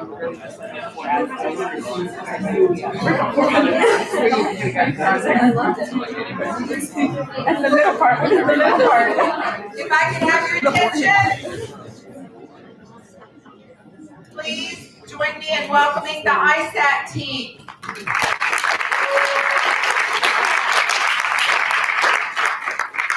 Good afternoon, everyone. My name is Santino. I'm from West Palm Beach, Florida, and I'm a rising junior. Good afternoon. I'm Ryan. I'm from Hollywood, Florida, and I'm a rising senior. Well, I'm Nishita. I'm from Austin, Texas, and I'm a rising junior. Hi, my name is William Sun. I'm from San Diego, California, and I'm a rising senior. My name is Allison Larson. I am from Lenexa, Kansas. I will be your rising senior. So we are the ICESat group, and our project was to visualize glass ultramini data. Well, you guys so a little background information before we begin is ICESat was primarily used to measure light sheet mass with the instrument glass, which means geoscience laser altimeter system. Other measurements it made was cloud and aerosol height, topography, and vegetation characteristics. Its main goal was to qualify ice sheet mass and balance, and it just wanted to see changes in Earth's atmosphere and how it affects the polar regions and global sea levels. So last, we have a couple videos here we can play. And so glass lasers use infrared and visible green light laser pulses at 1,064 and 532 nanometer wavelengths. And about a 70-meter diameter laser spot separated by about 170-meter ground tracks along spacecraft ground track. ICESat was equipped with 3 of these lasers. So the time it took the laser to bounce off the surface of the Earth and return to ICESat would tell the ice, like satellite, like this is how tall something is, or this is the depth of something. These are to demonstrate the green lasers, the ones that reflect off the clouds. They don't reach all the way down, which is kind of the purpose because that's what the infrared laser does. The green one is more for the higher elevation thing.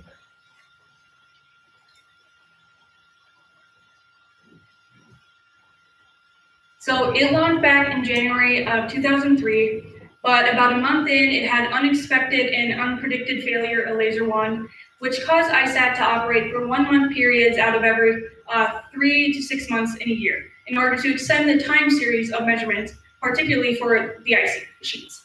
The last laser failed on October 11, 2009, and many attempts were made to restart the satellite, but was finally retired in February of 2010.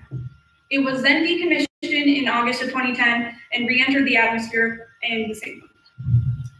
So, like I said before, it had 3 lasers. So laser 1 equals L1, and the letter behind L1 stands for the campaign number. ICESat had 18 campaigns. So laser 1 was a laser that failed, so it only had 1 campaign.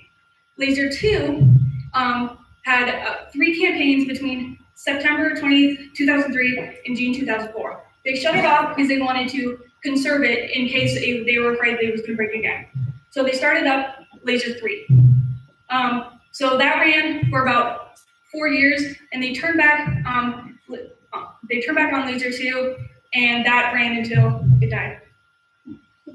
So our mission was to effectively utilize ICESat data to analyze the satellite's technicalities. We wanted to predict and understand Earth's trends through the mapping and visualize authentic satellite recordings with GMT. All right, so the program we used to create the maps was GMT, which is also called Generic Mapping Tools. And basically what GMT is it's a command line library, and it's like a shell program. So what it does is you can manipulate data in Cartesian data sets and geographic data sets into maps, and you can also add features on maps.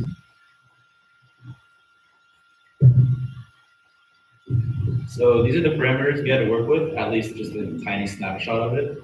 Because ICESat, the unique thing about it is that it only carried 1 instrument, which was glass. Usually when we send satellite stuff, it's like loaded with a bunch of different stuff, so we can get like as much information as we can.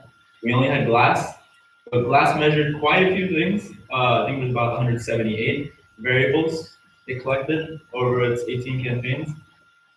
So we chose to, of course, we can't do all of them, it's an overwhelming amount of data, but we chose 10 of those 178 that we decided would look best on maps. It would have a sort of we'd be able to quantify the data and see what it means in real life rather than just on a spreadsheet, like a bunch of numbers. So these are examples of some of them. This is the code we use to generate the maps, at least a part of it. Like William said, it's GMT is a library of different modules that we can use. So it would take as input a list, for example, 2 or 3 columns, longitudes, latitudes, and then the 3rd variable we would change. So like I said, we had 10 parameters, and we would run this for every parameter for every campaign. And basically what we would do is we generate a grid, which would map each of those parameters to a longitudinal and latitude point, coordinate. And then we create a color overlay, which is the color generates the function of whatever the 3rd variable is. So it would adjust itself based on the scales. So for example, elevation would be in meters, while we did co-elevation, which is in degrees. So we'd have to adjust that on our own. And then finally, we create a scale on the bottom, which would serve as a key or a legend to kind of get an idea of what it is that the distributions show on the maps. This, for example, is elevation. Yeah, so with our 10 parameters, the first one we decided to map was elevation, because this is typically the most basic one. And generally, the GMT and ICESat data was pretty accurate. As you can tell, in the mountainous areas, you can see the red spots, which basically means it's very high elevation. So with our scale, what we did was the minimum we set to about -2,000 meters, and the maximum we set to 5,000 meters. So the blue area is around 0 meters, and you can tell that's right because it's the ocean. And also, when we analyzed the data, we took a look at the max and min values, and they're pretty close to the actual max and min values of the Earth's mountains and valleys. Additionally to the maps, we also decided to make some graphs And what this tells us is the elevation goes through cycles and it tends to stay around the same. It's pretty consistent. You can see that around L2C, it goes up and then slowly comes down, and then when it hits L3H, it goes back up and just continues in the cycle. Okay, so another variable we chose to map was co-elevation. Like Santino said earlier, it's in degrees, and it is the angle at which ICESat is pointing towards the Earth. It's on a scale of 0 to 5 degrees, 0 being that the satellite is directly facing the Earth. It can be seen in L2F, which is the map on the top left, right there. And it's fine, I can just show them. It's that top left one right there. It can be seen that in equatorial zones, the map is much lighter than it is anywhere else. And that's indicating that when the satellite is looking directly in that area, it is facing at the Earth. But then when it crosses a certain latitude, on the top and on the bottom, it gets slightly darker because when ICESat is approaching the poles, it angles and measures at an angle. And then one very obvious trend with co-elevation is those green spaces that can be seen in L2F in the Pacific Ocean and along certain tracks. And those green spaces are zones where ICESat performed octagonal maneuvers to recalibrate itself so that it would be measuring data accurately. Okay, this is the graph for co-elevation. Not much can be seen from laser 3, which is in the middle right there. But if you look at laser 2 at the very beginning from A to C, and laser 2 at the end from D to F, you can see that co-elevation gets increasingly lower as the laser dies out. So the way ICESat records elevation is through these things called waveforms, where it basically, when the satellite rotates around the Earth, like we saw in the Grace group showed us, they have these ground tracks. So essentially what it does is it like unspools these tracks and makes them flat, and then creates sort of like a two-dimensional shape of the surface. So here we see the canopies of the trees. There's peaks and valleys there. And then here on the ocean, it also shows how it outlines these little ridges that are underwater that we can't see. And so when ICESat uses glass to measure this data, ICESat waveform and elevation data was affected by glass saturation. And the parts that were most heavily affected for ICESat data were those with high transmit energy, which would be when lasers are like fresh and new and they haven't been eroded yet, as they were when the gold and indium reacted with each other.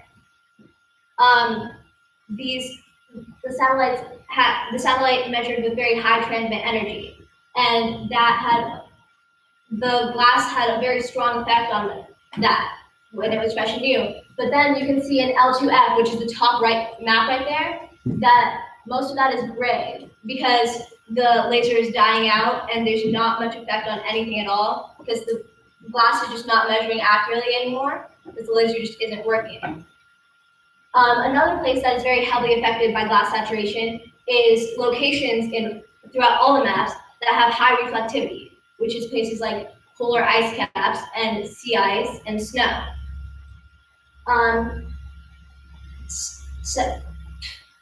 Saturation correction affects the range of ICESat data so that it's far too long for what's actually accurate, and that makes elevation, which you saw a couple maps ago, that was blue, seem much lower than it actually is, and it can actually affect elevation by tens of centimeters, which is significant in a satellite like ICESat because its main purpose, or one of its main purposes, is to measure elevation. And if it can't do that accurately, then it's not doing anything at all. So saturation correction algorithms were created to ensure that a corrected range was shown when mapping ICESat data. This is a graph of saturation correction throughout all 18 campaigns, and you can see that until L2D, the graph steadily decreases showing that there was less of a need for saturation correction. At L2D, E, and F, you can see that there's a sudden spike in the need for saturation correction because heat was turned on to make the lasers last longer than they would have otherwise. Okay, kurtosis, another variable we map, is a statistical measure, and it compares the combined weight of the tails of a distribution curve, which can be seen in that graph right there, to the center of the distribution. And a large kurtosis indicates that the tails are very wide, and that in these graphs right there at the top, in the top row right there, like L1A, where it's red near the poles, that means that the kurtosis is very large. And then, oh no, it's so fun. There's also very small kurtosis when the tails of a graph are much lower and less extreme than a normal distribution. In that graph right there on the left, the normal distribution is black, and you can see that there's negative or low kurtosis in the red graph at the bottom, red curve at the bottom, but positive or very high kurtosis on that blue graph right there. And low kurtosis, just to add on, is the exact opposite of high kurtosis, in that equatorial zones had lower kurtosis than the poles. Again, with the kurtosis graph, it's similar with the saturation correction graph and the co-elevation graph, in that if you look at L2D, A through C and B through F, you can see that kurtosis drops as the laser dies out. So skew is the distortion of the curve of the curve of the receiving laser pulse, and it is essentially found through the angle and the topography of the terrain. And basically, if you look at the bottom left corner, you can see that if the laser hits the ground that is at a negative angle, the skew will be positive, but the curve of the skew will be positive. But if the skew hits the ground that is at a positive angle, the curve of the skew will be negative. And you can't really see it because the graphs are so small, but if you look up there at L3A, the more elevated areas, they have a skew, where the flatter areas, because they're at an angle, the flatter areas don't really have much of a skew, they're more flat. However, so this data, it's relatively new. We haven't really been able to find it on graphs, so we don't know. We really haven't been able to figure out what that is. So that is our goal for. Being a statistical parameter, it's hard to really find a physical interpretation of what it means for something to have like low skew, high skew, or kurtosis. So these two variables in particular are ones that we have graphs for, but we can't really give an answer as to what they physically mean, because it's more of a statistical measure than a physical one. So now for received energy. Received energy is the intensity of the laser that is beamed back to the glass instrument after it has hit the Earth. So you can see there's two different cases of it. The first case is, if the laser is dying, you'll see the graphs on the right. The received energy isn't that good, the graphs aren't that good. So the graphs on the left side, they have a stronger received energy, they're much stronger, and the graphs are more defined. So the higher the received energy, the larger the range, the better the graph, and vice versa. And this can be shown right here. So if you look at the graph at L1A, that's where that out. So then L2A has strong received energy, and then as it starts to die, the received energy lowers. And it continues till the new laser with L3A, and it's relatively, for the mean, the received energy is relatively flat. And then as the laser starts to die, the received energy falls. So you can think of gain as the automatic volume knob of the laser, and it is determined by the previous four shots. Think of it like a TV remote at home. When the volume's too high, you turn it down. When the volume's too low, you turn it up. It's the same thing in this scenario, except with the laser intensity. If the laser is going over a cloudy area or a darker area, it will turn the intensity up so it can see it. If the signal is too high, such as over Antarctica, as you can see in the top left graph in L2B, it will turn the intensity down since it easily reflects off the whiter areas such as snow and Antarctica. So it doesn't need as powerful as intensity. And this is shown right here. And another reason though intensity will raise is as the lasers start to die, they'll put more and more power into it. So if you look here, L2A is the basically opposite of all the graphs where before they would lower as they start to die, here they start to raise because they want when the game turns up to get the same results. So you need to turn the game up and then it dies at L2C. So then the new laser, and as the laser slowly starts to die, the gain has to raise and raise to be the same as it was before. So to summarize gain, remember the way ICESat works is it fires a laser pulse and then it receives the laser pulse. But keep in mind these are billions of photons that scatter when they hit the ground, they scatter in the atmosphere. So really only a very few percent of them actually reach the instrument on its way back. So the way it was designed is the aperture of the actual receiver is only like a few millimeters thin. So gain was created to sort of amplify this signal because sometimes only barely anything gets reflected back to the instrument. So it's important to have both saturation correction and gain to amplify your signal.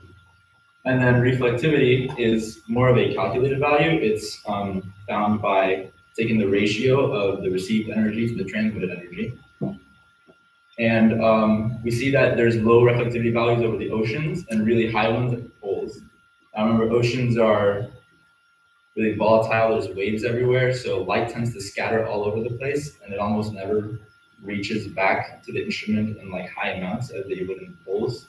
Ice is white, has high albedo, goes right back, you get a really high received energy pulse. So here we're able to see those. The right side, which are the L2Fs, are that's the end of the lifespan of the laser. And like we've seen throughout all of these measurements, a common sort of trend in the ICESat data is that we lose significant resolution when we reach towards the end of the lifespan of the laser, simply because it's just the pulses aren't intense enough. We don't get those received photons, we don't get the resolution. So we have a bunch of gray spots, we have a bunch of empty spots. We can't really make reliable measurements after it's reached that point of no return. As you can see here, reflectivity, relatively constant measurement. It was pretty much the same throughout all the campaigns.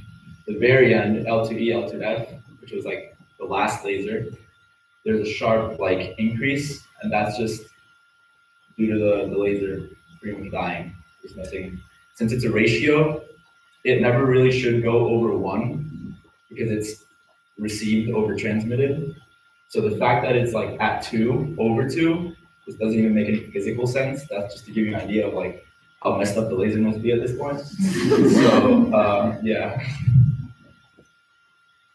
And then transmit pulse major axis. So when the laser is fired, it's only a few millimeters in, like I said, the aperture. But by the time it reaches the Earth, it spans a footprint of like about 70 meters. So it's significant accuracy.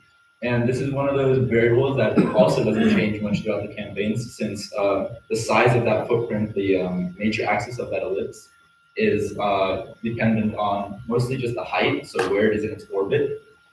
So we see the tracks of the satellite are highlighted in blue and dark blue, while everything else is green, which just shows like that's the only place where we get measurements for major axis, because that's what's directly being measured by the satellite at that point in time. So yet again, when we talk about tracks,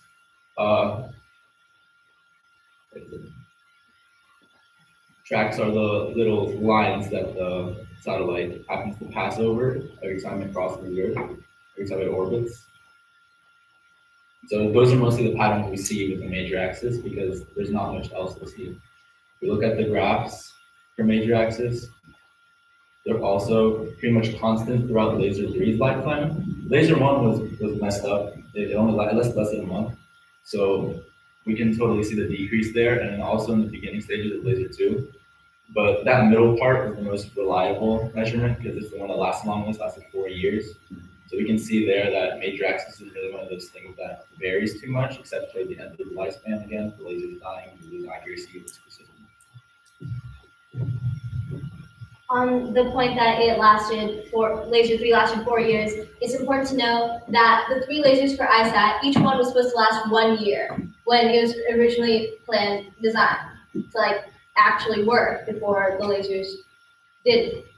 And laser 3 is the only laser that really worked as long as it should have, because each of these campaigns was 1 month, and laser 3 lasted 11 campaigns, which is 11 months, and that was the only one that was really close to how it should have been.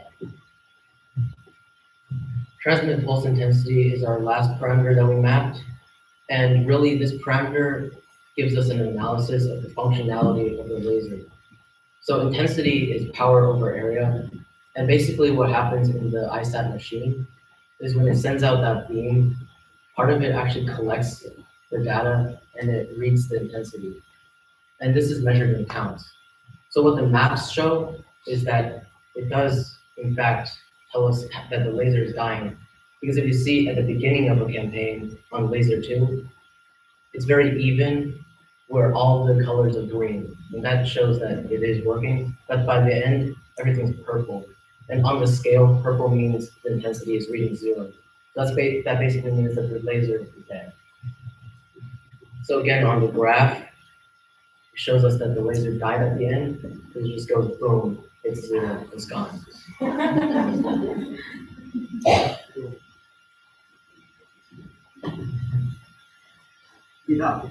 The satellite uses lasers as ultra-precise orbiting tape measures, plotting changes in a variety of features about the planet below.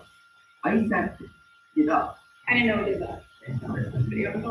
Anyway, so ICESat 2 is planned for September 2018. It will do the same studies that the original ICESat did, but the original ICESat had lasers being transmitted at about 40 hertz. So that's 40 laser beams per second. ICESat 2 will have 10,000 hertz, and that's 10,000 laser beams per second.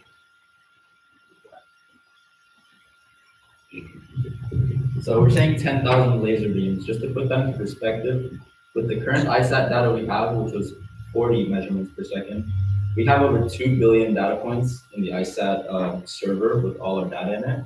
So with 10,000 pulses per second, we're going to need some pretty heavy processing power. So we see there's going to be ground stations located in Norway and Virginia where 220 megabit X-band download connections are going to work to move that data off the satellite because it has limited storage on the actual instrument itself. 220 megabit is pretty fast. I mean, most industry workplaces have gigabit, which is 1,000 megabits.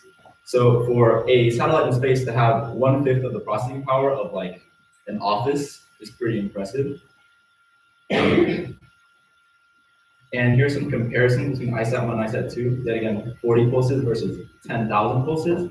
And we're also going to get significant accuracy, more accuracy in ICESat 2, since ICESat 1, each footprint that it measured, like I said, was 70 meters, and then it would measure them about every 150 to 170 meters. So there'd be pretty big gaps, like you saw in the video. ICESat 2, on the other hand, has 17 meter diameters, which is a lot less. And then the sampling interval, since it's 10,000 pulses, is less than a meter. So to put that in perspective, if you think about like a football field, original ICESat would make a measurement at each end zone, while ICESat 2 would get them at every yard line.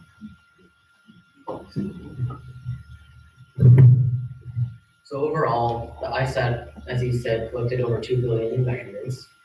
And this is a lot. So we also needed to make a lot of maps. So what we did is we had the 10 parameters. Each of them had 4 modes, which was mean, min, max, and RMS. And each of those had 18 campaigns. So this totals up to 720 maps, which we manually made. And the importance of this, I think, is just that visualizing the binary information in the form of a map, it really allows us to get a unique view of our Earth and allows us to get a new understanding of it.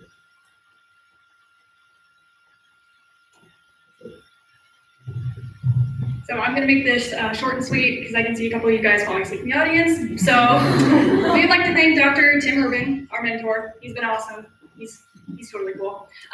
Ms. Baggio, she's been great. She's been keeping us on track, on time. It's been awesome. I think probably my favorite experience through this program is how diverse NASA is with its research. Like when you think of NASA, you think of like the space shuttle or the International Space Station. You forget that these satellites are like orbiting the Earth right now, trying to figure out the mysteries of our home planet because we still don't know a lot about it.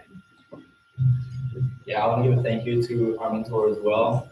I came into ICESat not really sure what our project was because we didn't get too much information about it. So when we got Unix shells thrown at us and like this huge database of measurements thrown at us, I was just like, I don't know what we're gonna do. But once we got through all those maps and started seeing like visually what all those numbers meant, it really put it into perspective what it was we were studying, what it was that ICESat did. And I thought that was really amazing. Our teacher externs, one of which isn't here right now, but they were a great company. They helped us a lot. They gave us a lot of advice. Cecilia, thank you for putting up with our terrible music. It was a lot of fun. And we had a great time as the ICESat group. Yeah, one of the main things I'm taking away from this project and CEAS is just the power of maps. Like visualizing this data, we could be able to understand anything. And also, this research is so important and vital to our society. So being able to have this experience is just very important for me and my future.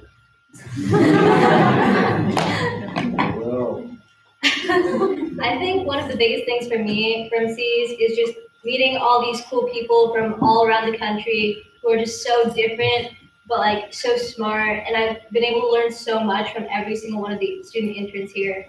And I just really appreciated this experience. So the people before me already said thank you, but thank you again for everyone. But one of the things I took out of this the most is, when you're at home, when you come home from school, you have no one to distract you. You do your homework, you do whatever else you have to do, you go to sleep.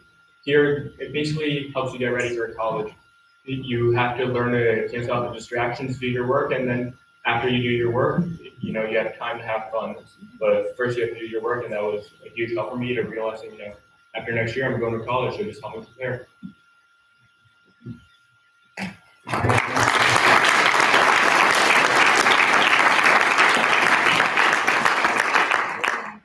Any questions?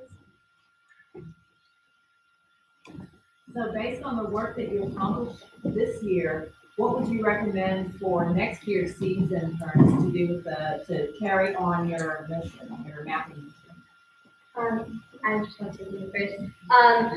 A lot of what we did was maps that we haven't really seen before and aren't really online. So it'd be cool to figure out what those maps really actually mean and being able to interpret them and learn more about them.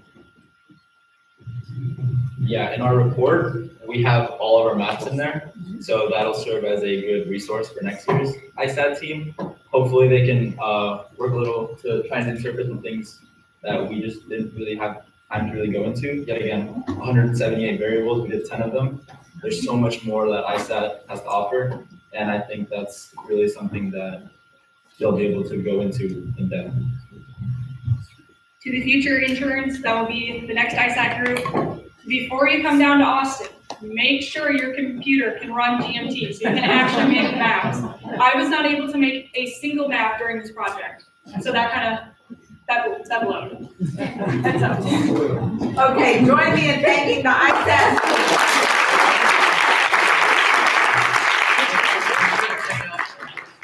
Yeah, we have a poster.